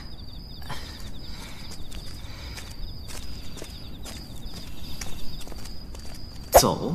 朕才不走！那几个人把朕折腾成这个样子，不给他们点颜色瞧瞧，朕的面子何在？请问你有没有见过一个人，挺高的，看起来有点瘦？没有。我冒充的好像是第一镖局的镖师，就算任务失败，也是对第一镖局的，跟我范一有什么关系？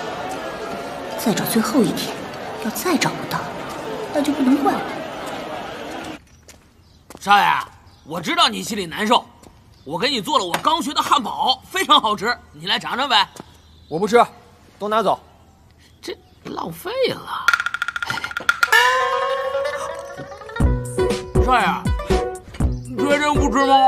这可是夫人教我的，再加上我们持家独门秘方，你真不吃吗？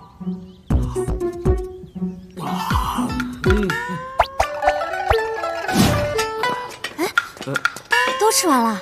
不是少夫人，说啥他都不吃，我害怕浪费，我就不给他吃了。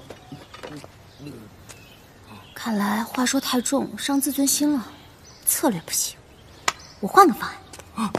哎，少夫人，你再给点行费，我保证下次行。少夫人，再给点，给点就行啊。都别来劝我，这次失镖都是我的错，我负全部责任。现在的镖局不是没钱吗？拿我的命去换。主要你的命也不值那么多钱。不过这次失镖，主要是败于没有准备。这些都是我的藏货，现在都送你。这个五镖连发，藏于袖中，适合暗算；这个抛于地上，会烟雾四起，可以迷惑敌人，适合逃跑。这次听说你们主要就是败在烟雾上。这个是我新研制的防毒面具，里面是石墨烯，可以防毒。你武功这么高，为何教了我这么久，还是这么弱？那是因为我只教了你武功，没有教你内功心法。你私藏了？那可是内功心法，多少江湖人士梦寐以求的东西啊！没有师傅的命令，我怎么可以交给旁人？不过，要是少夫人能追加研究经费，也不是不可以啊。武功再高又有什么用呢？死的人还是不能复活。你说的也对啊。你不是来安慰我的吗？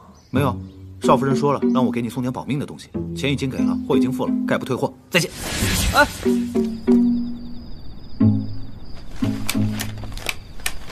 我们镖局账上还有多少钱啊？还有几千两吧。怎么了？我仔细想过了，我们可以像上次一样，再搞一次免费送镖的活动。还有啊，我娘那屋还有一些名贵字画，我们可以把它当掉，应该能当不少银子。还有啊，还有什么？我可以找我那帮朋友，缺借点钱，总之能借多少就是多少。就你那些花你钱的狐朋狗友啊，恐怕他们不但不会借你，还会数落你一番吧？那我也得试试啊。你不怕丢面啊？丢面？这镖局就是我们的家，我要是真把镖局抵给那个楚王，那才叫丢面呢。哎，我去找人试试。哎，等等，那些不可能了。现在红星商号这次丢镖事件影响太大了，好多商家都要退卡，好不容易才安抚下来，摆摊嘛也没有必要了。现在不是在博览会期间，人少了很多，利润太少。字画呢，我担心很多商家会压价，不好出手。这也不行，那也不行，那该怎么办？我要准备融资。融资？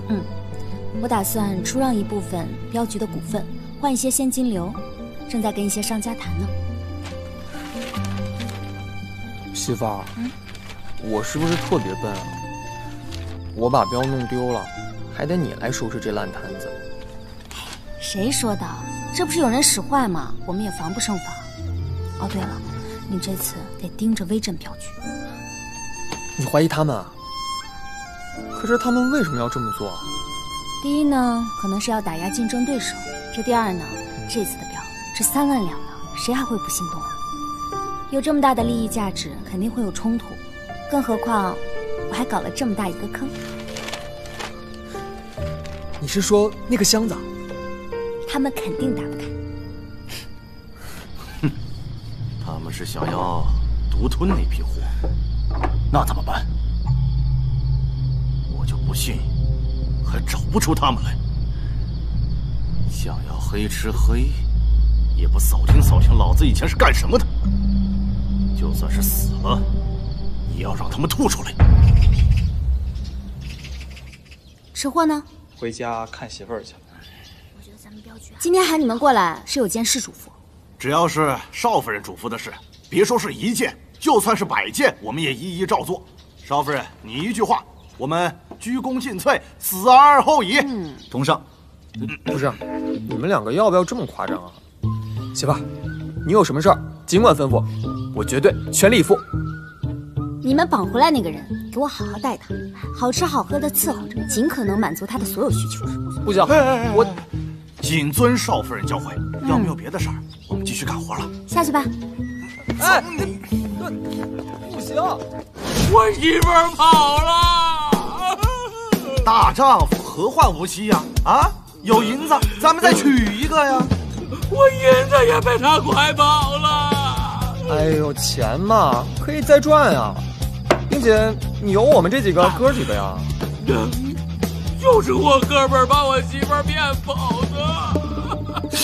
哎，行了行了，别吃了。这样，朕赐你女人，赐你10个8个，再赐你黄金1万两，总行了吧？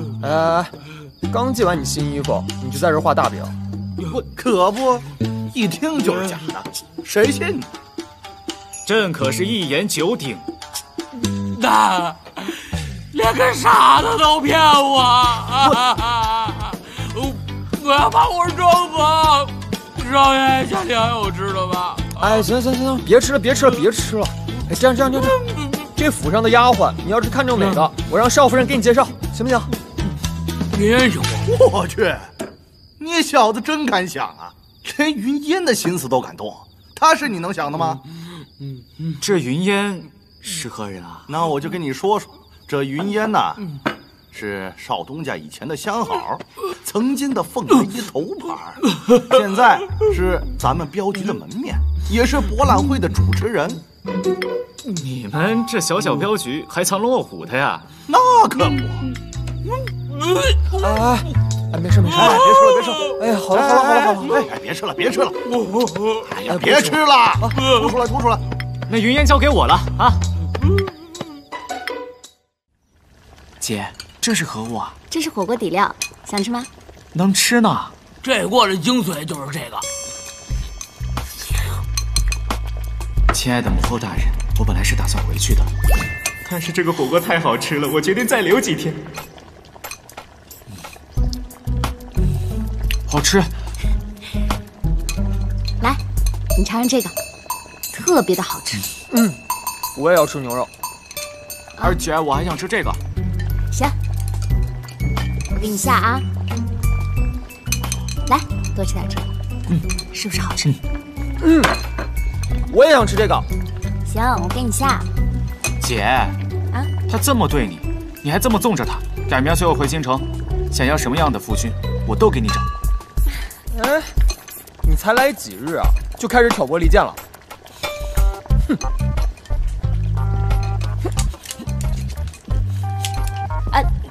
吃货，多吃点。好。少夫人，方程式准备好了，走。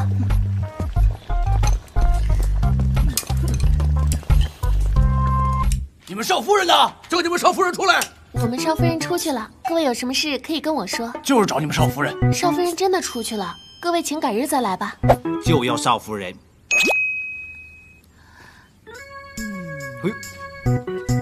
少夫人，少夫人，你们的火锅底料有多少？有多少我要多少。夏掌柜，你这就太不地道啦！这么好的东西，你想一个人出独食是不是啊？这样吧，少夫人，我出大价钱买断你们这个方子。张掌柜，您这就是不厚道了，您这是断了别人的财路啊！我这怎么就是原来这位掌柜是为火锅底料而来。这个方子我们不卖，不过呢，你们可以从我这进货，如何？进货？是的，我们的火锅底料熬制好了之后呢，就封存起来了。需要多少量可以接受预定，我们送货上门十分方便。如果量大的话呢，价格还更优惠。那会不会影响口感呢？当然不会啦，取清水煮沸，将它融化就可以了。只要食材够新鲜，什么都可以煮。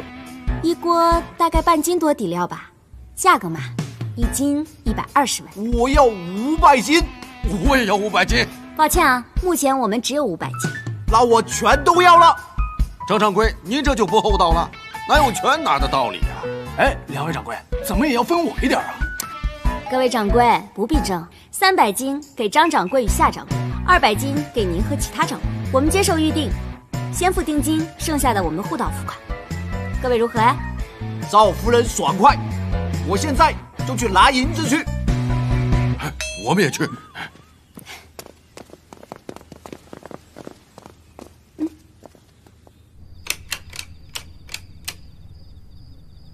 算出来了吗？今天就光火锅底料这一项就已经上千两了，不过离咱们欠那3万两还是有点距离的。没事儿，你就光拿这个项目去融资也是可以的。我明天约了好几个有钱人谈融资。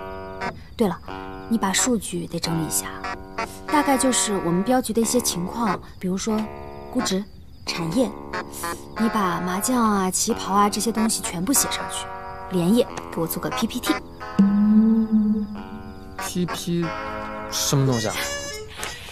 就比如说，你可以做一个表格，大致就是我们第一镖局旗下有多少产业，目前的经营状况，还有未来发展前景。重点是你要推荐我们火锅底料这个产业，这可是块大蛋糕，肯定很多人感兴趣。你连夜做好，能不能融到资，就看这个啦。媳妇儿，你也太高估我了，这东西我得做2、3天呢。哎呀，我相信你，你是最棒的。那我试试好了。那我先去睡啦，你慢慢做。加油！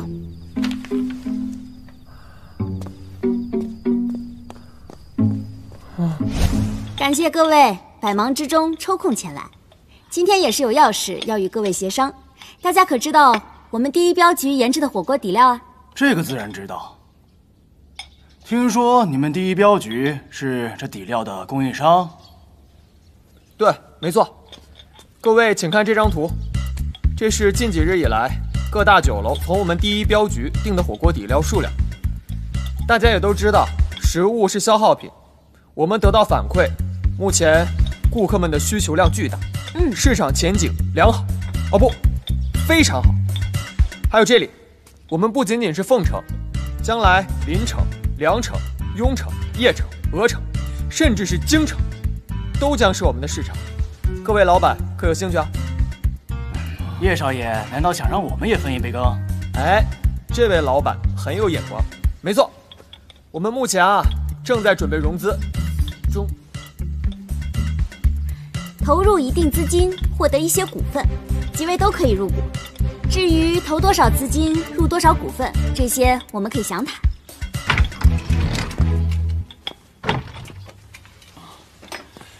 参见王爷。这么热闹，怎么也不知会我一声啊？王爷怎么来了？也没什么事儿，就是看看秦姑娘欠的这些银两，这钱凑的怎么样了？毕竟3万两也不是什么小数目嘛。不影响各位啊，继续。叶少爷、叶夫人，在下告辞了。哎，告辞，告辞。哎，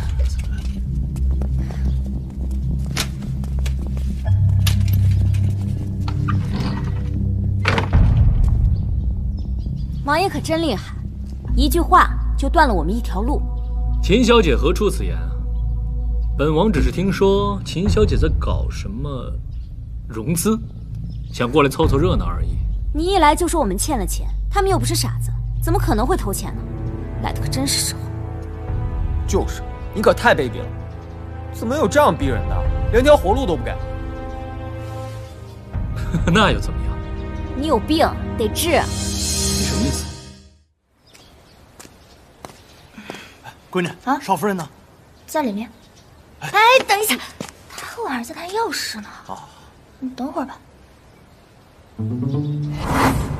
哎，姑娘，你这玉佩能不能给我看看？爹，都什么时候了，你还敢调戏姑娘？没有，姑娘，你看，我有一枚跟你同样的玉佩，这2枚原本是一对儿，那一枚我送给了一个姑娘。哎，怎么会在你这儿？姑娘，你认不认识一个叫静静的女人？你跟她什么关系啊？胆敢上前一步，杀无赦！哎，姑娘，这可是真家伙，你可得拿稳了。你拿去，你拿去。真不是我骂你，我真觉得你心里有问题。你喜欢逼迫人，看着别人陷入绝境，你反而有一种快感，情感淡漠，对生命漠视，不能共情。你这是典型的边缘型人格障碍，加上反社会人格，你这已经很严重了，你得治啊！你胡说八道。这之后呢，你这病情会越来越严重，失眠、焦虑、抑郁、偏执，容易走极端，而且你又是王爷，位高权重的，这可太危险了。我之前学过一点心理学，可以帮你。这样吧，你把还款日期延长1个月，怎么样？你说了这么多，不就是想拖延时间吗？你以为本王会上当？我告诉你，7日之内，我会一步一步的把你逼上绝路，让你心甘情愿的回到本王身边。你看你偏执、疯狂，已经很严重了。哦，对了，你杀过人吗？听说你去过战场，杀人什么感觉？你是觉得很厌恶呢，还是觉得很爽啊？你什么意思？权力、女人，这些都是你想要的吗？你的内心一片荒芜，觉得人生毫无意义，不过想找点乐子，而我就是你的乐子而已。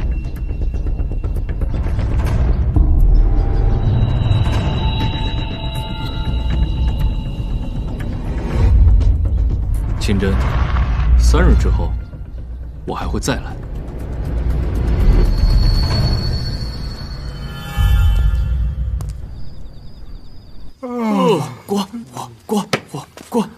过。这什么东西啊？啊？哎，这个不能给你。去前台坐了会儿，跟云烟姑娘聊了挺久，从诗词歌赋聊到人生哲学，晚上还约了一起看月亮。我掐死你！哎，等会儿，我是替你约的，真的？真的。我对他又没兴趣。晚上虚实，浦县小河边，记得赴约啊！真兄弟，真兄弟！哟，哎，佘东家，那火锅底料你帮我看一下啊。我帮你看。这个给你。这是啥？香水，涂在身上有暗香。谢了老婆。之后我跟你说啊，这第一次约会啊，你要注意以下几点。首先呢是穿着，你高低得整身新衣服吧，是不是？这其次啊，就是跟姑娘说话，这个可就深着呢，咱俩出去慢慢聊啊。怎么说？哎呀，这首先呢，你得会甜言蜜语，哎，知道吧？老方，嘴巴得甜。你说这香水到底有没有市场？我觉得市场会很大。刚好，我们镖局现在欠着外债，走，我跟你聊聊。哎，你们去哪儿啊？又把朕撂下了？等等朕啊！哎，怎么样？他说我再瘦点就做我女朋友。不会吧？我之前就我这方法，我可是百试百灵啊！真的好美呀！美吗？尚可。朕宫里的女子都比她美。哎，我有个问题跟你们商量一下。我可能还有一个女孩，她武功比较高，上回啊，把剑都架到我脖子上了。我在想，我怎么去认亲呢？会不会我话还没说完，她就把我给砍了？不知道怎么解决。没经验。哎呀，怎么样了？被拒绝了。云峥，你看起来又消瘦了不少。瘦了吗？你要多注意身体，别太累了。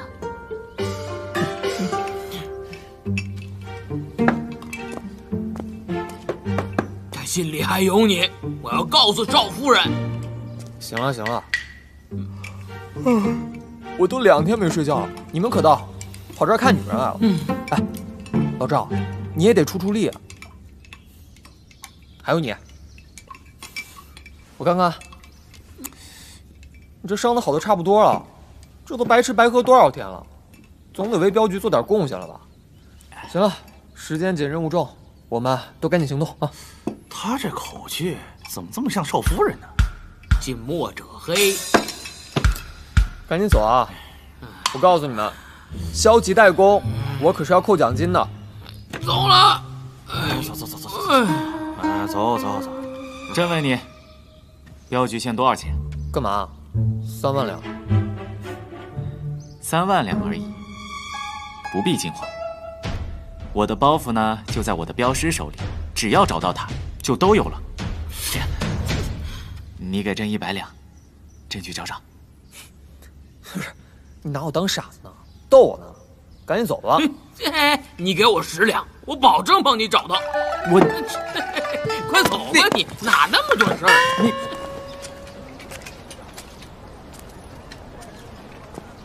找了这么久都没找到人，有可能是死了，要不然不行。我范爷混迹江湖这么多年，任务从未失败过，就算死了，最起码也得把尸体找到。娘，您找我啊？珍儿，这些呀是娘这些年攒下的私房钱，里面呀还有一些珠宝，加在一起大约值3000两，还有私库里面有一些值钱的东西，你都拿去卖了吧。娘，你不必如此，这些东西你还是自己留着吧。珍儿，娘虽然不管事，但我也知道现在镖局是什么情况。对不起啊，娘，是我没有做好。珍儿，你一个人支撑整个镖局不容易，能凑多少是多少。要是实在凑不上，你就去跟王爷说说好话，可一定要把镖局保下来呀。行，我知道了。那我先走了，您早点休息。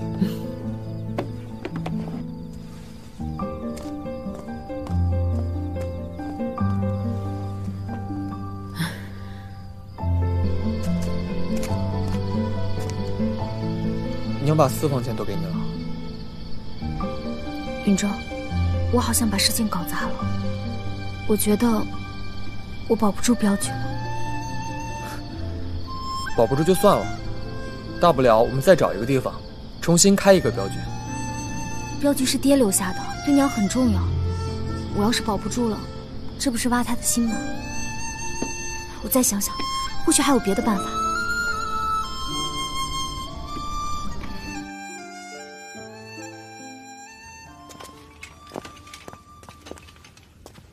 秦姑娘，3日之期已到，本王的3万两可以还了吗？这里有15000两，剩下的可否再缓几日啊？抱歉，说好了3日，便是3日。从现在开始，第一镖局便是本王的了。留下第一镖局，火锅底料给你。我不需要。你知道本王想要什么？我替你办事。不，本王想要的是你。真儿，这是镖局的地契。收拾东西，我们走。娘，不必多说，走。你们可以走，但这镖局的镖师呢，得给我留下。他们签的是雇佣合同，他们要走，你不能阻拦。但他们好像有镖局的股份吧？哼，股份我们不要了。没有少夫人的第一镖局，谁爱待谁待，对吧，爹？闺女说的对，我的股份也不要了。你们不用如此，少夫人，我们必定与你共进退。好啊，那就都滚吧。等等，啊，九皇叔，将人逼迫至此，是不是太过有失身份？不就是3万两吗？朕给。多年未见，九皇叔你还好啊？王爷，3万两1分不少，咱们2清了。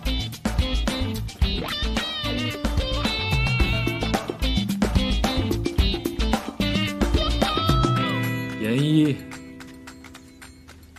把这个冒充皇上的人给我拿下。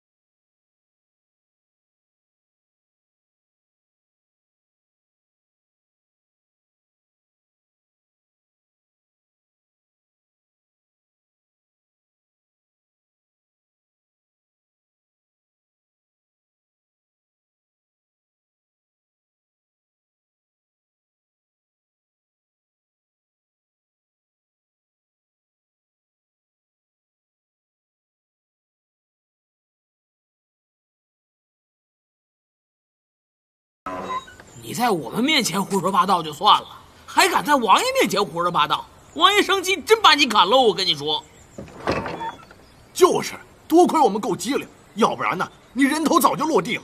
冒充皇上，多大的罪名啊！你有几个脑袋够砍的？就是。真奇怪啊，他怎么能拿出3万两银票？他家是开钱庄的。裴玄怎么会在镖局？你竟然没有查到？王爷恕罪，是属下疏忽了。王爷，刚刚为何不将人带走？不急，本王另有安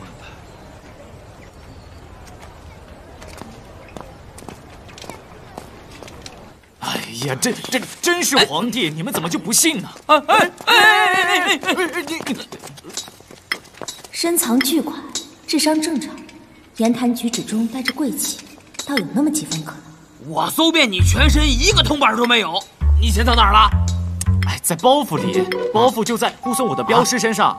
当时被人追杀，然后他为了救我，就分开了，还一直找朕呢。朕今日刚出门不久，然后就遇上了，而且这包袱里的钱还1两没少。是啊，这么多的银子，一点都不动心，也没有携款私逃。姑娘，真是人美心更善呢。人美心善啊，不是，闺女，我就是这个胡说而已，胡说而已。你要是给我找后娘啊，我就不认你这个爹了。我哪敢呢？既然任务已经完成，我该走了。等等，这姑娘怎么那么眼熟啊？既然任务已经完成，我该走了。等等，这位姑娘怎么那么眼熟啊？妈妈，你不是跑了吗？怎么？少夫人，你不认得我了吗？我就是凤来仪的老鸨啊。原来是妈妈。你怎么成我们第一镖局镖师了？这不是为了生活所迫吗？我保证，我一直兢兢业业。我们第一镖局的镖师都有名片，你有吗？有的，有的。喏，这就是。你撒谎！我们镖师的名单我都有，但是没有你的任何信息。你冒充镖师又有何意啊？这不是为了赚点银子吗？范音，杀手排行榜第3，千面女罗刹，心狠手辣，江湖传闻，退隐多年。算了，既然包袱已经还给雇主，我也算完成了任务，也不算砸了招牌，就此别过。等会儿，你有没有兴趣留在我们第一镖局？年薪5两，包吃住，还有分红。太少了，不干。有提成，每一单给你提10%，怎么样？谢谢少夫人，我跟你干了。哎，不行，他是杀手，你不能把他留在镖局。樊英姐可是杀手界的精英啊，她跟方程式2个人可以抵100人。少夫人谬赞了，一直听说这第一镖局福利不错，还有退休金，以后就仰仗少夫人了。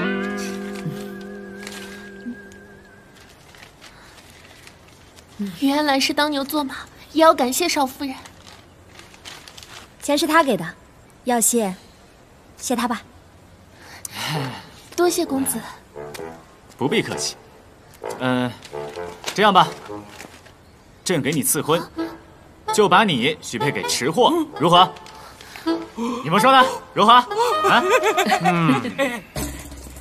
多谢你的3万两，这是15000两，先给你，剩下的半年之内一定偿还。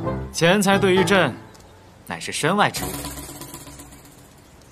那这样吧，你以3万两入股我们第一镖局，成为大股东。之后我们的旗袍、麻将、火锅底料，你都可以享受利润分成，怎么样？你是说我以后就是镖局的大老板？那他们是不是都得听朕的？啊？是不是？吃货，今天晚上我们吃火锅怎么样？哎，可以。火锅吃腻了，吃烤全羊，我闺女爱吃。爹，身为下属，我们要以少夫人的喜好为主的。我也喜欢吃啊。那我去买羊。嘿嘿，少夫人报销。棒，必须棒。我刀法好，我来切。哎，那倒是要跟您讨教讨教。走，好啊，走。哎，不是，走，走，你们也切烤全羊。哎，不是，你们又不要朕了。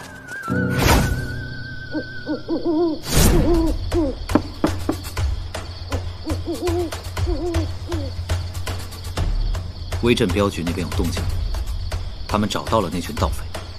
真的？那你回来干什么？赶紧盯着。他们黑吃黑，不过张彪带过去的人武功不行，全被杀了。张彪跑了。那群盗匪呢？抓了，关在了大通铺。好，我知道了。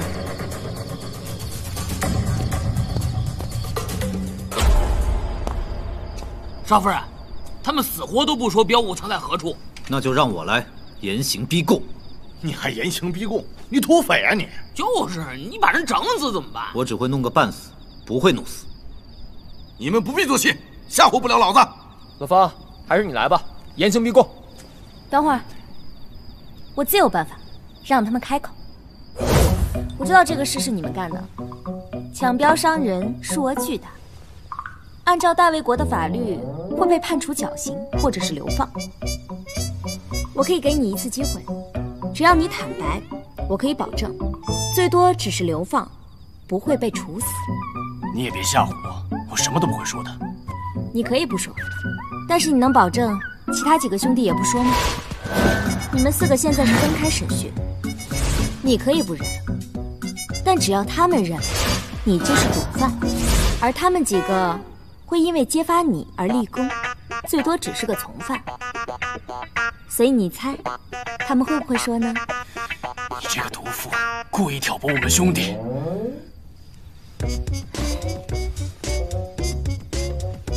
你们的背后主使是谁啊？被劫的镖在哪里？要杀要剐你随意。你知道为什么最后一个问你吗？因为在此之前，我已经掌握了所有事情。你说或者是不说，都已经无所谓了。但是我要告诉你，这一次你死定了。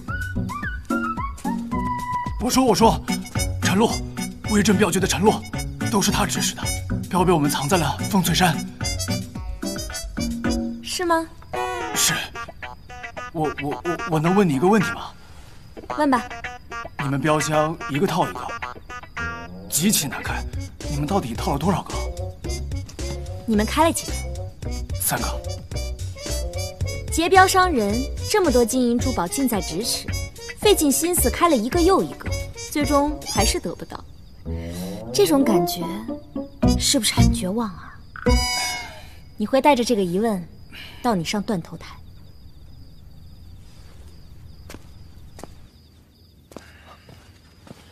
媳妇儿，你可太厉害了，那几个劫匪乖乖的就招了。其实也没什么，不过就是一些心理战术罢了。心理战术？有个专业术语叫囚徒困境。团伙作案心理素质不一样，尤其是被抓了之后，他们一开始肯定是不会承认的，但是呢，人性又是复杂的，总归会有心理素质差的人。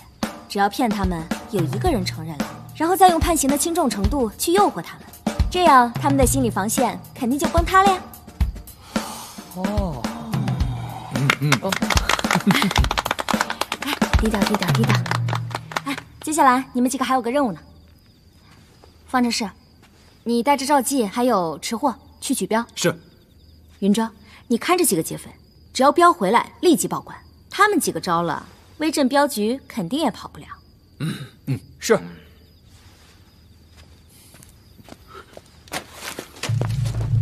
我也饶命，我也饶命啊！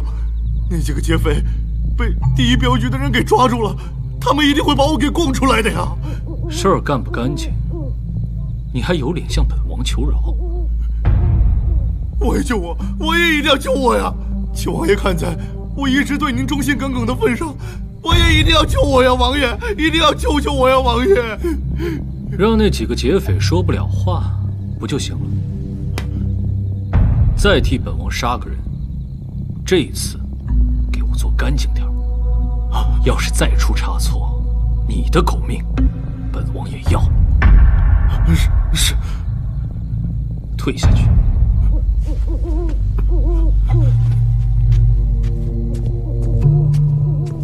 严一，他是个不成事的，你带几个人去，别暴露身份。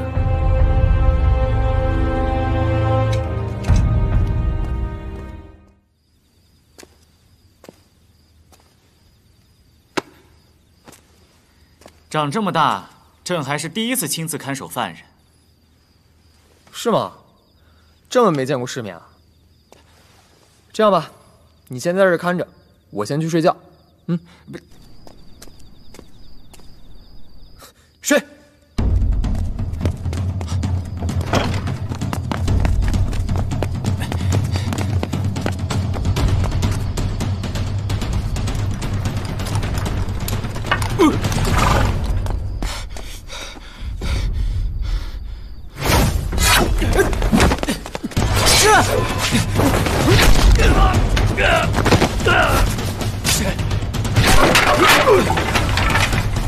你赶紧去找夫人，这儿交给我。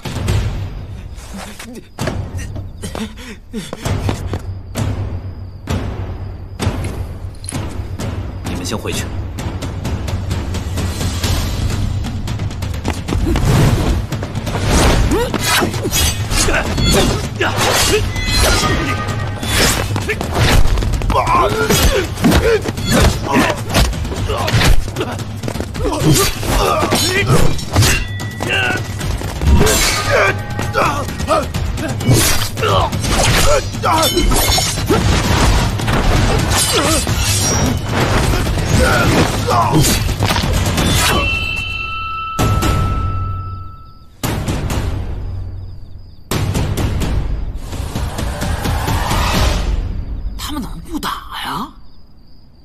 不知道呀。哎，难道高手都是这样的？高手不应该上房上，然后打他个天昏地暗吗？哎呀，说是这样。哎，你看他俩也不知道要对峙多长时间，咱俩先回去吧。回去。来，走。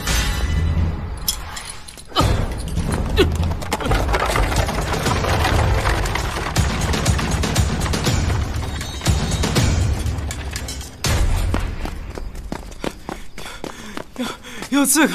叶云舟和范爷和他们已经打起来了，这里很危险，快去保护云烟。嗯，走。来。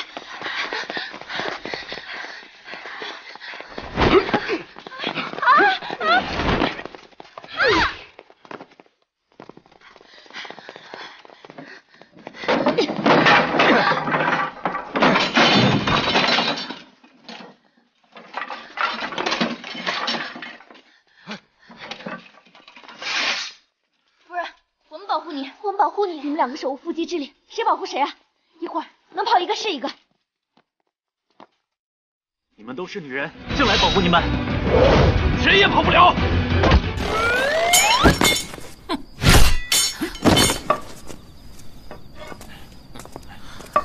闺女，你没事吧？啊，保护夫人。闺女，你放心，有爹在，不会有人伤到你的。方程式呢？哎呦，在街上跟人过招呢。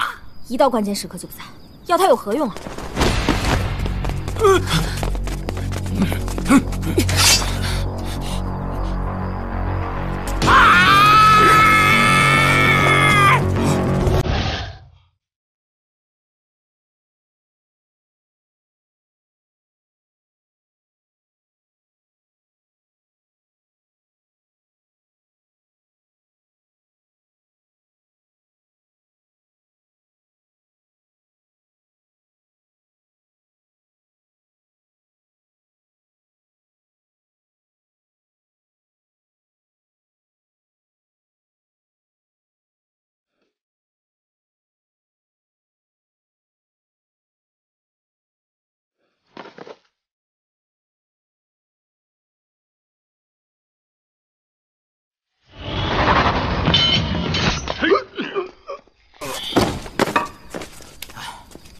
媳妇儿，你没事吧？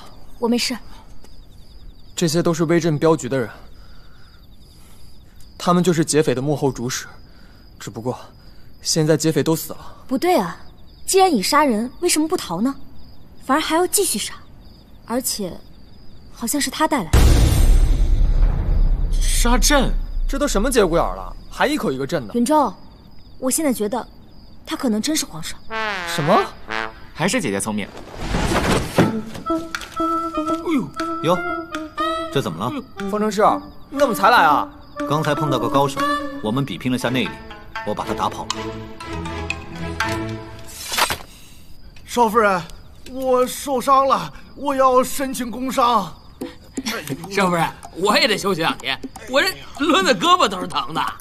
媳妇儿，我也受伤了。哎呀，我也受伤了。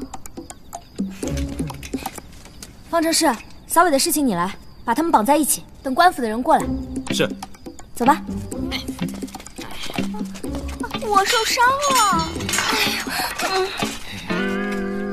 放心，朕给你赐婚啊！还给我赐婚？你是还不是皇帝还两说。就算你是皇帝，你这皇帝也忒惨了。我这今天是意外吗？